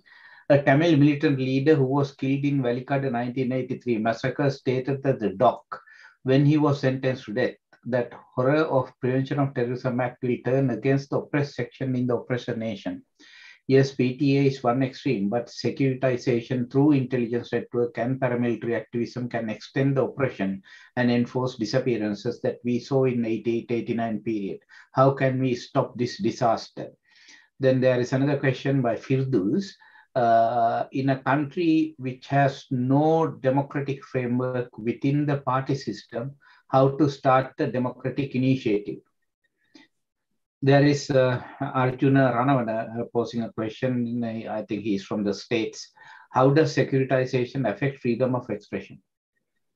Freedom of? So those freedom of expression, freedom of speech. Oh, freedom of speech. Okay. Yeah, so there are those 3 questions and I will leave it at that. Yeah. Yeah, those are actually very important questions. The first question, it's unfortunately and paradoxically, both the JVP and the Frontline Socialist Party are not in a position at the moment to even to talk to each other. So that's a very sad dimension of the present situation. Actually, I have written about it. Well, there's one of my articles in the Sinhala today in Anidda is on exactly on that topic, right? They don't seem to be thinking of how to resolve their contradictions in a friendly manner, and that could be, one of the major negative aspects of any further progress of citizens Aragalaya. I think those who want to take the struggle for democratization forward, I think we'll have to bring a lot of pressure on both FSP and the JVP to think a little differently, as the question itself has a lot of interesting assumptions, and it's very important. Otherwise, it will be very destructive. I mean, the consequences of this, factional struggle between the 2 ex-comrades. That's one. And on Arjuna's question, last question, Arjuna, I think freedom of expression would certainly be a victim of, enhanced and increased securitization of the government and securitization of the state and securitization of state-society relations. Government has already started talking about restricting the scope of freedom available to the social media. You never know, they might be even, preparing draft legislation. So we have to expect restrictions, severe restrictions on freedom of expression, freedom of association, like we have been observing last, couple of months. And what is the second and third question? Firdous from Melbourne, he's asking, in a country which has no democratic framework within the party system, how could we start a democratic initiative? I think there is a question in Tamil as well. It is quite similar. Sort of what he's asking is, how can we unite when there are so many security measures? So yeah, I think most of the political parties in Sri Lanka are undemocratic, because there's no internal party democracy, and the political parties have also been, captured by elites, very, corrupt political elites. So unfortunately, we have a situation where political parties theoretically are the democratic link between the citizens and the state, but political parties themselves are not democratic. So that's one of the, what I call a part of the crisis of representative democracy in Sri Lanka. And it was highlighted dramatically during the Aragalaya as well. I think one of the key slogans of Aragalaya, two slogans, system change and a new political culture. Both these slogans were, concerned with this, decay of political parties and also the political class in democratic sense. So that's why I think this, I have been using this term re-democratization. Actually, Sri Lanka, the Aragalaya highlighted a very important point. That is that Sri Lanka needs not returning to kind of old form of parliamentary democracy, but re-democratization, right? We have to reimagine, what kind of democracy we need in Sri Lanka at every sphere. I think democratization, public sphere, the personal sphere, social sphere, gender relations, everywhere, overall democratization, imagination is needed. I think Aragalaya highlighted it. So that is why Sri Lanka also will have to think about, all of us in Sri Lanka will have to think about, how to get some of the best legacies of Sri Lanka's modernity and also traditions. And Soraya was talking about, the question about religion. I think all religions also have a very strong element of tolerance and social peace. So those are also the elements that we have to bring in for a kind of, local, multicultural, pluralistic notion of democracy, not necessarily the Western notion of liberal democracy. And also we also have to think about, begin to talk about economic democracy in Sri Lanka, because the IMF-inspired economic, recovery program is going to create two very, very crucial, unfortunate consequences. One is that there will be greater, spread of poverty among Sri Lankan citizens. The poor will become poorer and the middle classes will be taxed for the economic recovery in the coming months.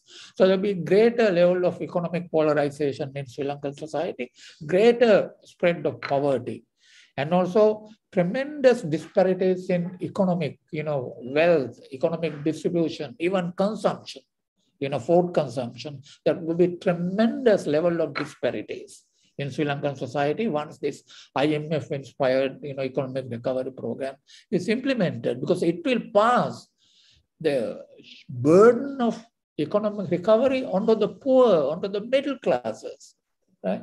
So we have to, when I raise that question, what kind of democracy do we need in Sri Lanka? I think economic democracy and social democracy are also two very important dimensions of the kind of democracy Sri Lanka needs to recover from the current, this profound crisis, not only civil and political rights. I think one of the shortcomings of the civil society movement in Sri Lanka for democracy is that they have been primarily focusing on civil and political rights, right? But that phase of Sri Lanka's democratic history, I think is gone. Now we have to broaden democracy and deepen. These are both very important dimensions of a re-democratization agenda. That's why the conversation has to be, deepened to our democratic conversation. So that's one way to have some impact on the JVP and Frontline Socialist Party also to, join hands with other democratic forces in the country. Thank you. Okay. Thank you. Thank you, Professor Uyangoda. We will move on to our final speaker tonight, Mr. Upali Jayasuriya, well known in professional circles and also in the legal fraternity in Sri Lanka. Mr. Jayasuriya is a former president of the Bar Association of Sri Lanka. Due to his professional work for improving the rule of law situation in Sri Lanka, there were occasions when his life was in danger. He was presented with the 2015 Rule of Law Award of the Commonwealth Lawyers Association in Glasgow, which came with a cash donation of $5,000. He generously donated that sum to the wife of late journalist Brigitte Teknaligoda, who was murdered in 2010. Mr. Jayasuriya stood up against injustices with the intent of protecting democratic values amidst the current dreadful situation the country finds itself in. He appeared before courts to represent many protesters whose fundamental rights had been violated. He also served as the chairperson of the Board of Investment of Sri Lanka. I have great pleasure in inviting Mr. Jayasuriya to share his views. Thank you. Thank you, Lionel, for the introduction. I hope I'm audible to all the participants. I believe so. Thank you. Well, we are talking about the democratic process in Sri Lanka. Well, to begin with, I must confess that I'm not an academic nor an analyst. I've been a lawyer all my professional life for the last nearly 46 years. So I've been in the forefront of some of the struggles that we have had from about 2000 and maybe 2012. That's the time of her leadership, Shirani Bandaranaike, being sought to be restrained from discharging her duties. Now we are faced with a different problem with regard to the democratic rights being stifled by the ruling government, and the protests that we are all talking about, which we saw during the last several months, is something that is applauded by the entire world, and also not only by the entire world, but mostly by the national loving citizens of Sri Lanka. Now, the government is now trying to push them into the doghouse, very unfortunately. Now, what are we talking about? Democracy, democratic rights. They should have the freedom of expression, freedom of association. These are the rights that are enshrined, and also the core conventions that are to be honored by the EU in the granting of the GSP Plus, which are now threatened again because we are losing these rights that we had with regard to these core conventions. So we are in the eve of, even hopefully not, but we may be losing the EU GSP Plus facility as a country. So that's another dreadful situation, because we as a country are very much reliant on the government sector exports and the revenue that we generate from the government sector, though the contribution to the GDP from the government sector is only about 15 to 20%, because most of the inputs are all imported. Now, in fact, I saw in the news breaking from Colombo today. Right at the moment, I'm in Australia for a short time. I'll be attending the Law Asia conference.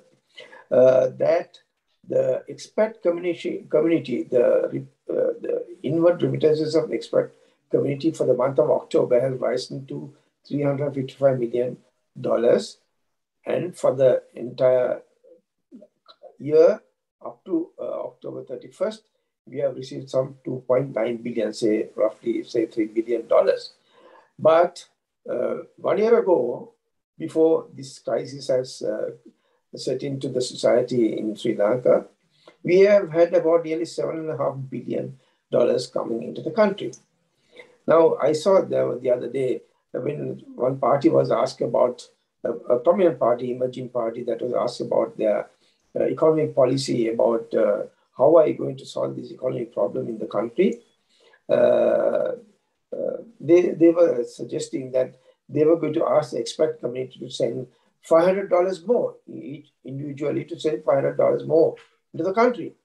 So I was a bit shaken and taken aback about the kind of solution that they were proposing, particularly in view of the fact that they are seeking to come to power. So I'm looking at it from a practical point of view, as I said earlier, not a constitutional analyst, nor a social analyst like Prof. Uyangoda, whose ideas that were expressed are very much appreciated and valued. We are in a situation to pause for a moment to see what has gone wrong. Are we living in a democracy? We were hearing about the securitization, the militarization, I call it. The few days ago, the President, Wickramaratne, came to the Parliament and made an announcement under the Public Securities Ordinance that he has promulgated the deployment of all the forces, Army, Navy, and Air Force, to be brought in to police the country. So this is in addition to the police force that is there. So in fact, just this noon, I was going through the city of Melbourne. I would like to share with you a video. Now this is what I saw. There was a protest. This was at a cross section. The tram cars were all stopped from different directions. I was intrigued to see whether there was our genial DIG Tenakon was anywhere around, because if he was around, he would have stopped this with some armed forces and then dumped them into some trucks and then taken them away. Whereas police were giving them protection and protecting the public and protecting the protesters, all of whom. So this is the democratic values and the principles that we want respected in our country, which we don't see. So we have to pause for a moment to see what has gone wrong. Now, the other, Professor Uyangoda was also commenting on the disappointment of various groups of people, professionals, but I must say, being a lawyer myself, I'm proud of the legal profession. That's the only profession that has come forward, irrespective of the party, different views that they may be having, political views that they may be possessed with. They have come forward and without any division, with unanimity, they have stood by the democratic rights. So that is something to be applauded. But in the meantime, we witnessed a situation in the country with the incoming of the new government in 2019. In the manifesto, in the first cabinet meeting that they held, up to the soon after the general election that was held, they proposed a tax cut. 681 billion was the tax cut, as was stated by the central bank, but the other economists say it's much more than that. Now, for the entire construction industry, we had to pay most of the contractors that have done their job. They had to be paid something like 150 billion rupees. They are not being paid. As a result of which, we have today more than 1 million construction workers who are jobless. Entire travel industry, hotel workers, the employees, the travel companies, there are more than 300,000 to 400,000 people who are jobless. In addition to that, we have a situation where the cost of living, I think the Lebanon is supposed to be higher than Sri Lanka, but I don't know whether who is higher, but whichever, according to central bank figures, our inflation rate is 80 to 90%. So with jobs lost and the incomes lost, we have to pay a higher price. And according to the UN analysis, at least 2 out of 3 children are going through malnutrition. So this is what the Aragali is about. Those children who got onto the road and screamed for justice, they saw it happening to their own parents. They are not from affluent families. Their parents are struggling to make their ends meet. They had to find the food, they had to find the bus fares, they had to find the educational and other expenses. It's very good that we discuss about the historical and the present and the future of our constitution. It's needed, it's important. But in the meantime, we must find a solution to this. In making an attempt to find the solution, we must also analyze to see where we have gone wrong. Where we have gone wrong. If we are to put the future right, we must study from the past and then make it a point that the future will not go wrong back again. Now, as I told you, this 681 billion rupees that was lost to the coffers of the government, that was done on an arbitrary decision, not by law. The law was brought in August 2020. So until such time, it was a totally arbitrary decision by the cabinet. They sought to implement it as a result of which we lost the revenue. But even afterwards, they brought in the law and we lost the revenue up to now. So this is one of the reasons why, as it was said by Edmund Burke, the triumph of the evil is for good men to be silent. So I think legal profession has, from time and again, from time to time, wherever possible, have taken up these matters before the apex court of the country. And here in this instance too, we filed a matter, I appeared in that matter, against the 2 governors, that is Dr. Lakshman, Niwad Kabra, and P.B. Jayasundara, and the entire cabinet that was there at that time when they took these decisions, arbitrary decisions. President Rajapaksa, President Mahinda Rajapaksa, Minister of Finance, Basil Rajapaksa, all of them. I'm very happy about the response of the Supreme Court. They not only granted leave to proceed in the matter, and they have granted so many interim relief, wherein they have ordered the Auditor General of the country to examine and report to the Supreme Court by the 6th of January, the loss that we have incurred by the pegging of the US dollar as 203 rupees. Secondly, by the delay in going to the IMF, and another matter which I can't remember exactly, to audit and then report back to the Supreme Court. So we are happy about the response, and also court has also ordered the 3 or 4 of them, particularly the trio, the 3 musketeers, the Rajapaksas, prohibited them from going abroad. Their passports have been impounded. And we have also, in the meantime, petitioned the Bribery Commission and sought relief from the Supreme Court that the Bribery Commission should be directed to inquire into these matters and then report back to the Supreme Court within a matter of 3 months, which will be decided at the end of the argument. The matter was taken up before a divisional bench of 5 judges, not 3, and the matter was argued for at the interim stage of granting leave. It was argued for 12 days, and we are very happy about the response. So this, we have to find out, study from the past where we have gone wrong. And then only these people, the entire world, the entire community in Sri Lanka is trying to punish the wrongdoers.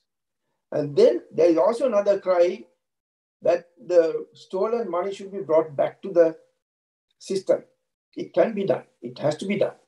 But I do not know whether the Bribery Commission has the wherewithal or the intelligence or the expert approach that they should be possessed with in examining these matters, in making an attempt to bring these monies back to the country. Because under Section 70, whenever of the Bribery and Corruption Commission law, whenever there is a loss incurred by the government or by a person, then that is corruption. That is why we are content that this to be corruption. Because the other experience that I have is with regard to the Greek bond matter, where again I appeared in the Supreme Court, we have petitioned the Bribery Commission. That was 12 years ago. 12 years ago. Up to now, they have taken no action. They have taken no action. But in this instance too, they have asked people to come and then recording statements and all that is supposed to be taking effect. But I don't know how far they will go. 35 years short order. Now, when the first ingredient of democracy is rule of law. Do we have rule of law in our country?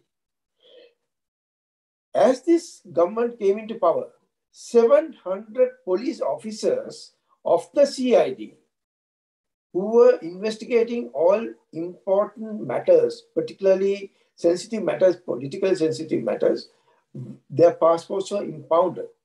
Just there was one person, that is, I think, Inspector or SP Nishanta Silva, he managed to get out of the country. But the other person who was responsible for most of these investigations was remanded, was hounded out, was interdicted, and gave all the punishment that they could. And at this late moment, he has been ordered to be given security by the Witness Protection Authority that had not been given, and we are now to bring the matter to the Court of Appeal to charge them for contempt. That again is that genial DIG telephone.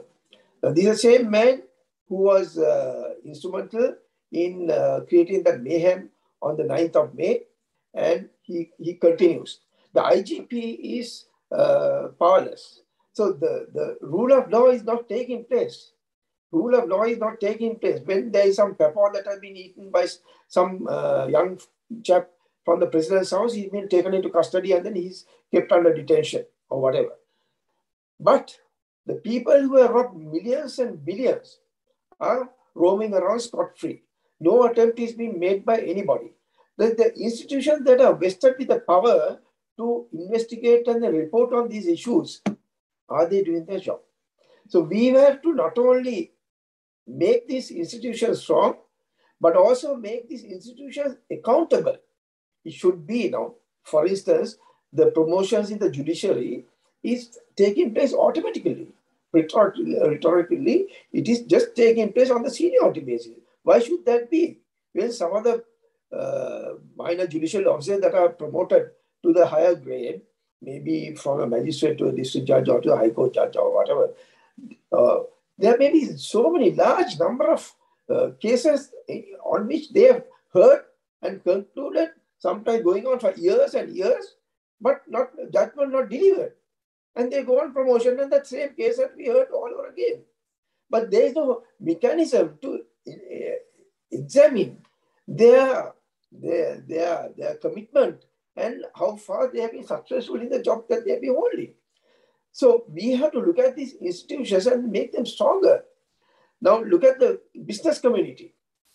When all these things were happening, when all these tax rebates were given, they benefited out of the tax rebates that were given. What did they do? Did they say, oh, this is bad for the country's economy, this is bad for the industry, this is bad for whatever the forward march, and did they appeal to the government to not to do it? No. They are very happy and putting the profits back into their pocket. What are we going through now? All because of the business community. Now they are raising their cries again, saying the Argola should stop, this will affect the tourism industry, this will affect that, this, and all that. But this Argola, they should not forget the fact, all this started because of them. Because they forgot and put away the great saying of Edmund Burke that was said in the 17th century, because they kept silent.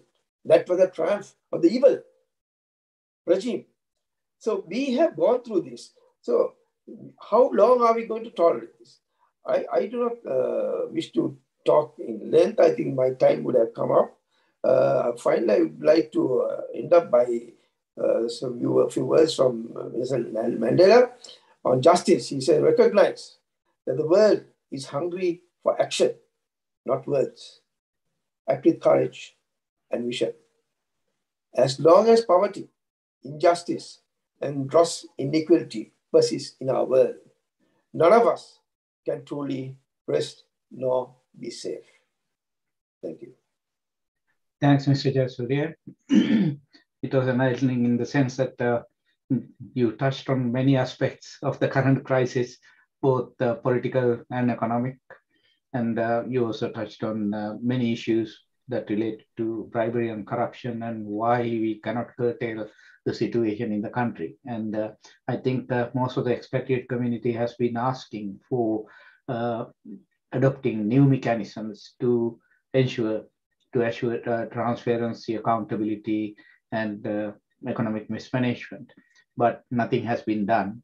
What they are doing is just trying to export some, I think I read today that they are trying to export some nurses, to other countries just to gain, just to get more foreign exchange.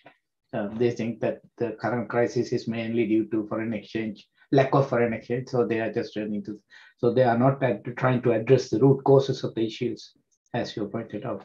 Thank you very much.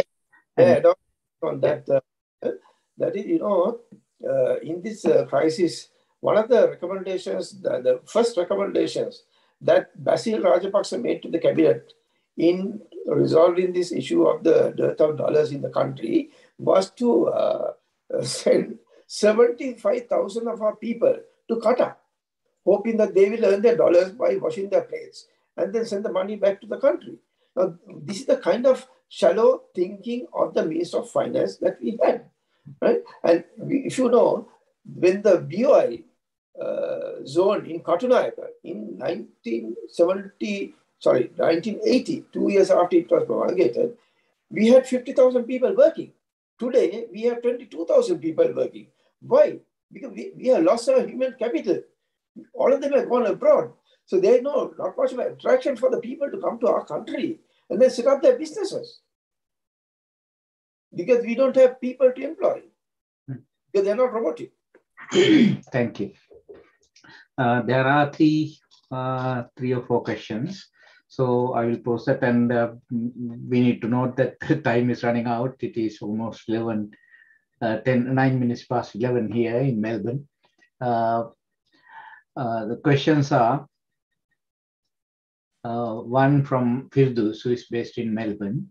We have a legal profession that itself gave oath to protect the Constitution, while the Constitution of Sri Lanka undermines the rule of law explicitly that prevents to form an accountable government.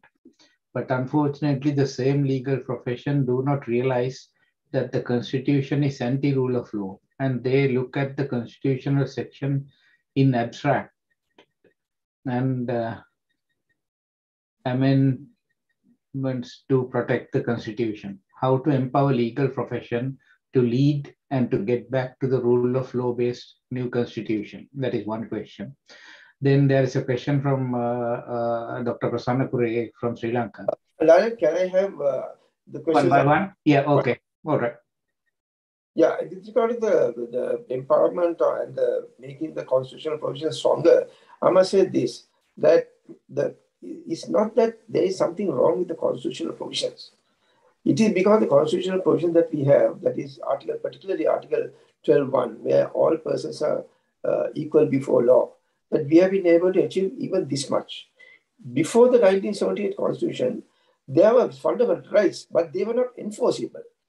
So this the constitutional provision that was brought in 1978, that is famous Jayadeva Constitution, the one that made it enforceable. The freedom of expression, that is under Article 14.1, A to G, F. We have the right, freedom of association, freedom of expression, freedom of engaging in the profession, all that is there in that. So most of the provision, the problems that we are faced with for the minority as well as the majority, the religious issues, whatever, the inequality before law is enforceable before the apex court of the country because of the provision that we have. So the legal profession is very much aware of this I'm sure you may not have gone through most of the cases that have been fought. Most of these, don't forget one thing, that most of these cases that are fought on these public interest matters, the lawyers spend money for these cases. It is not that the lawyers are spent money. Lawyers have to spend money, even for the one that I was just mentioning, because today the paper cost is so high.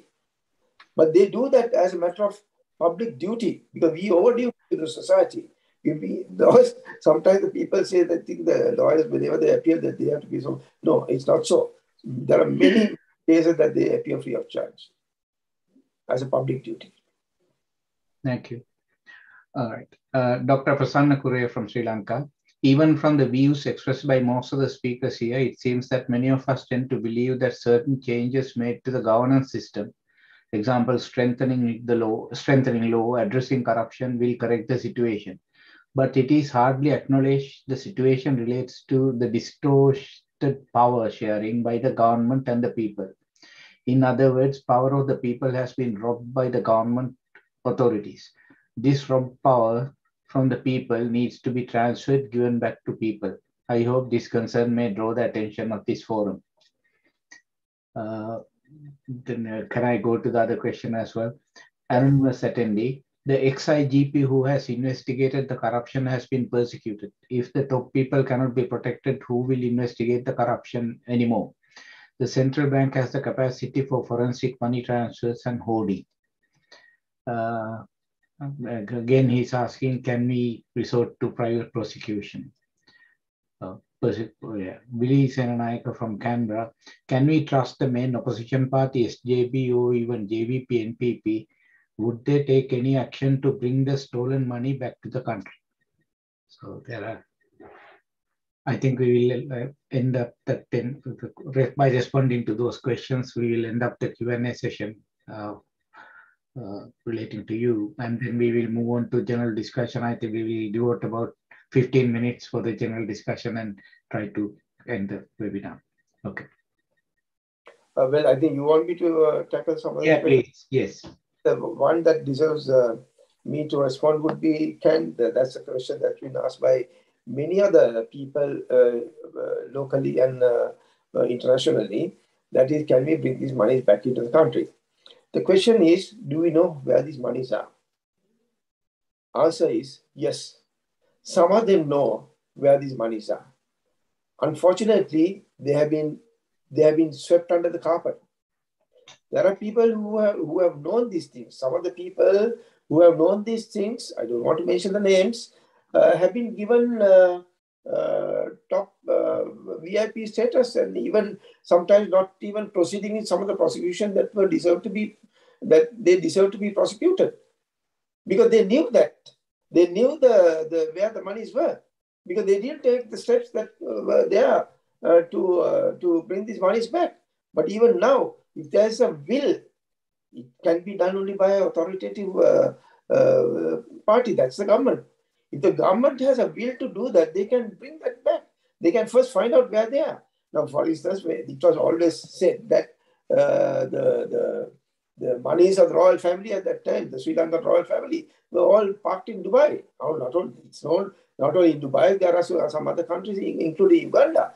But when Dubai matter was explored at that time, it was found the Dubai authorities, the banks, they told the Sri Lankan the officers who went there to make an effort to bring them back. They said, look, have you not prosecuted these people in your country?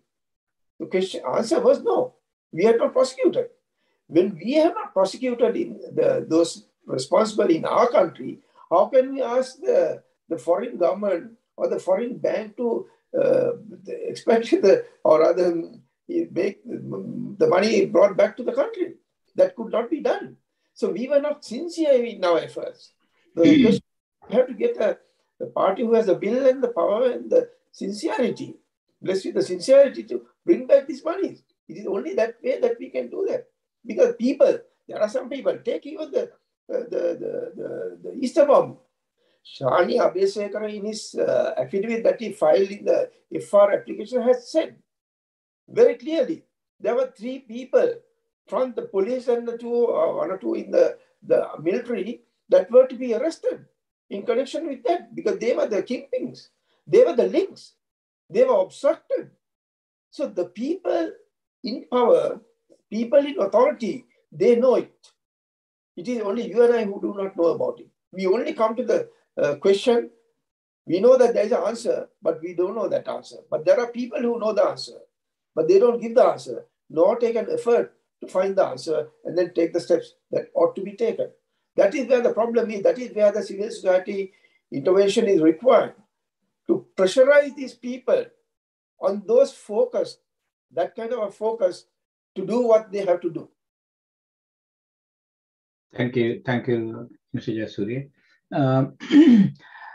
I think let us move on to the general discussion. I will keep 15 minutes for that.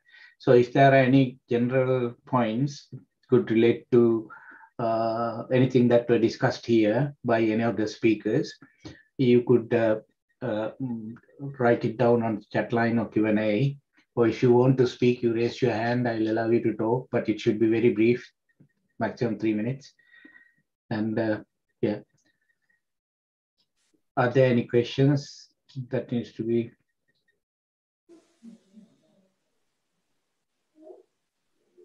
Can we take civil case for corruption through civil society? I don't know. That is one of the questions.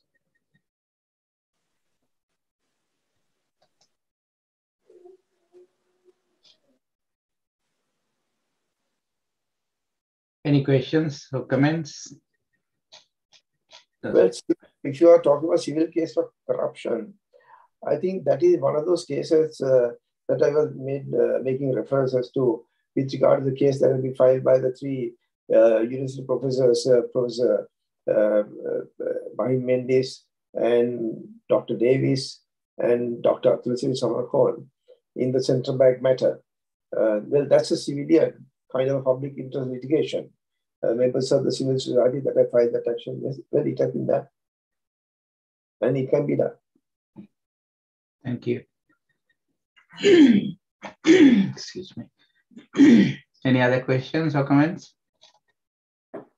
Doesn't look like. I think people will be tired. We have been spending close to 2.5 hours now on this webinar. All right. I think it will be time to conclude this session. So I will take this opportunity to thank all the panelists who have made very good contributions to the discourse. Professor Uyangoda and Dr. Jayampathy Wickramaratne, Ms. Soraya Marikar Deen and Mr. Jayasuriya. I think they discussed many issues that we need to think about. And the main points that we have to take away from this webinar is that the civil society need to be awakened, or they need to be made aware of the current situation, and need to empower them and be mobilized. So yeah, and yeah, that's a good idea. Ms. Soraya Deen has asked whether we could do a 1 minute closing comment. Yeah, that's a good idea. So I will start with Professor Uyangoda, if he's available. It's a 1 minute comment, closing comment. No. Dr. Wickramaratne, any last minute?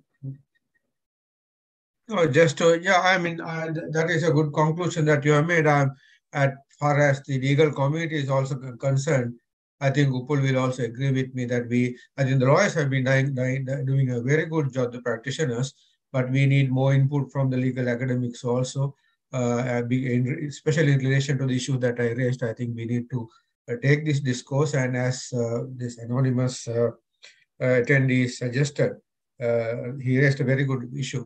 That these issues must be taken to the people, and for them, and to do that, maybe, yes, that's a very good point you made, that we have to use very language that ordinary people can understand.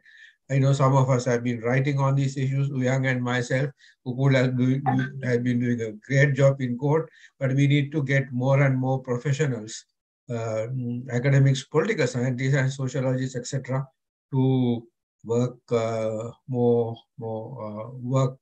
on these issues more, much more. Much more has to be done. Very little has been done, and much more has to be done. Thank you. Thank you. Thank you, Dr. Wickramaratne. Ms. Deen. Thank you to everyone. You know, these issues cannot be solved like we go on a diet and we expect to lose weight in 1 week or 1 month. It has taken years for us to get here, and it will take us years for us to leave this spot. When Swami Vivekananda came to the United States to speak at the Parliament of the World Religions, he was asked, why is there no peace? And he said, give me 100 committed people. I will show you what world peace could look like. So in Sri Lanka today, what we need is committed people, not just people who talk. Advocacy is good, but grassroots activism is critical. And as we move forward, we must all have this conviction of the extraordinary possibility in our ordinary people. We have to have that conviction. And secondly, Upul said so much, and it broke my heart to hear all the things that he spoke of. We need to create a public narrative, Upul, of all those. We need visuals. We need to remind people. This is very critical in organizing people and creating a culture of change. We need public narrative, a narrative. Because today the narrative is something else, that the Aragalia happened, they were violent, they have come to destroy the country. We have to change that. And above all, I can't stress the importance of us building third places. Democracy demands educated and informed people. And though I live in the United States, my heart has always been in Sri Lanka. I come to Sri Lanka 2-3 times a year, and I am willing to commit my time. I'll be in Sri Lanka. I love to go to the villages. I like to meet the people. I like to empower women. They have to know that they have the power to change this system. So having said that, I hope we will all convene again, keep the conversation going, and create those third places. The next time you go to a restaurant and you go there the second or the third time, build a community, talk and see what can be done. Because we need people to, these issues are very large. 1 or 2 of us can't come on shows and write an article. We need the people. Thank you. Thank you. Professor Uyangoda, are you there to make a closing comment? No. Mr. Jayasuriya. Yes, thank you, Lionel. Thank you for the invitation and the useful discourse that we have had for so long. I think I have, all what I have to say finally, the conclusion would be, it's very important to discuss, but it's even more important to take action. Let's get together and then find the out-of-the-box method, how we can make the government of Sri Lanka, those who are in the rule, be made aware that the people are watching them and that they will be punished in the right way within the legal framework at the next elections. Let us have a day that we all send them either emails or letters addressed to them. Let us have a day where we send hundreds of thousands of letters addressed to the president or to the prime minister or to a minister on certain given topics. Why can't we do that? It's done in several other countries. Sometimes it has been done whenever the call was there for that. We need action. Let us think, not necessarily that, something else. There may be a lot of minds put together. I think we can come out with different course of action that we can adopt. Let's do something. Make the society aware that if they don't play the role that they are expected to play at this moment of time, at this hour of need, they will be forgotten, and the entire society and the country will also be forgotten and wiped out. Okay, thank you, Mr. Jayasuriya. So again, I thank you all for your contributions and participation. and we will keep the conversation going. And also, I would like to take this opportunity to thank Mr. Ranjit Singh and Mr. Anthony Gratian for their assistance, and the interpreters, Ms. Senaratna and Mr. Mansur. And also, finally, to the participants who have joined us through various means, live as well as through social media platforms. And without your participation, this won't be success. And for all the questions and comments that were made, which made our webinar more lively. So thanks again. And I wish you all good night or good morning, depending on where you are. Thanks again. All right. Good night. Good morning. Thank you. Bye. Bye-bye.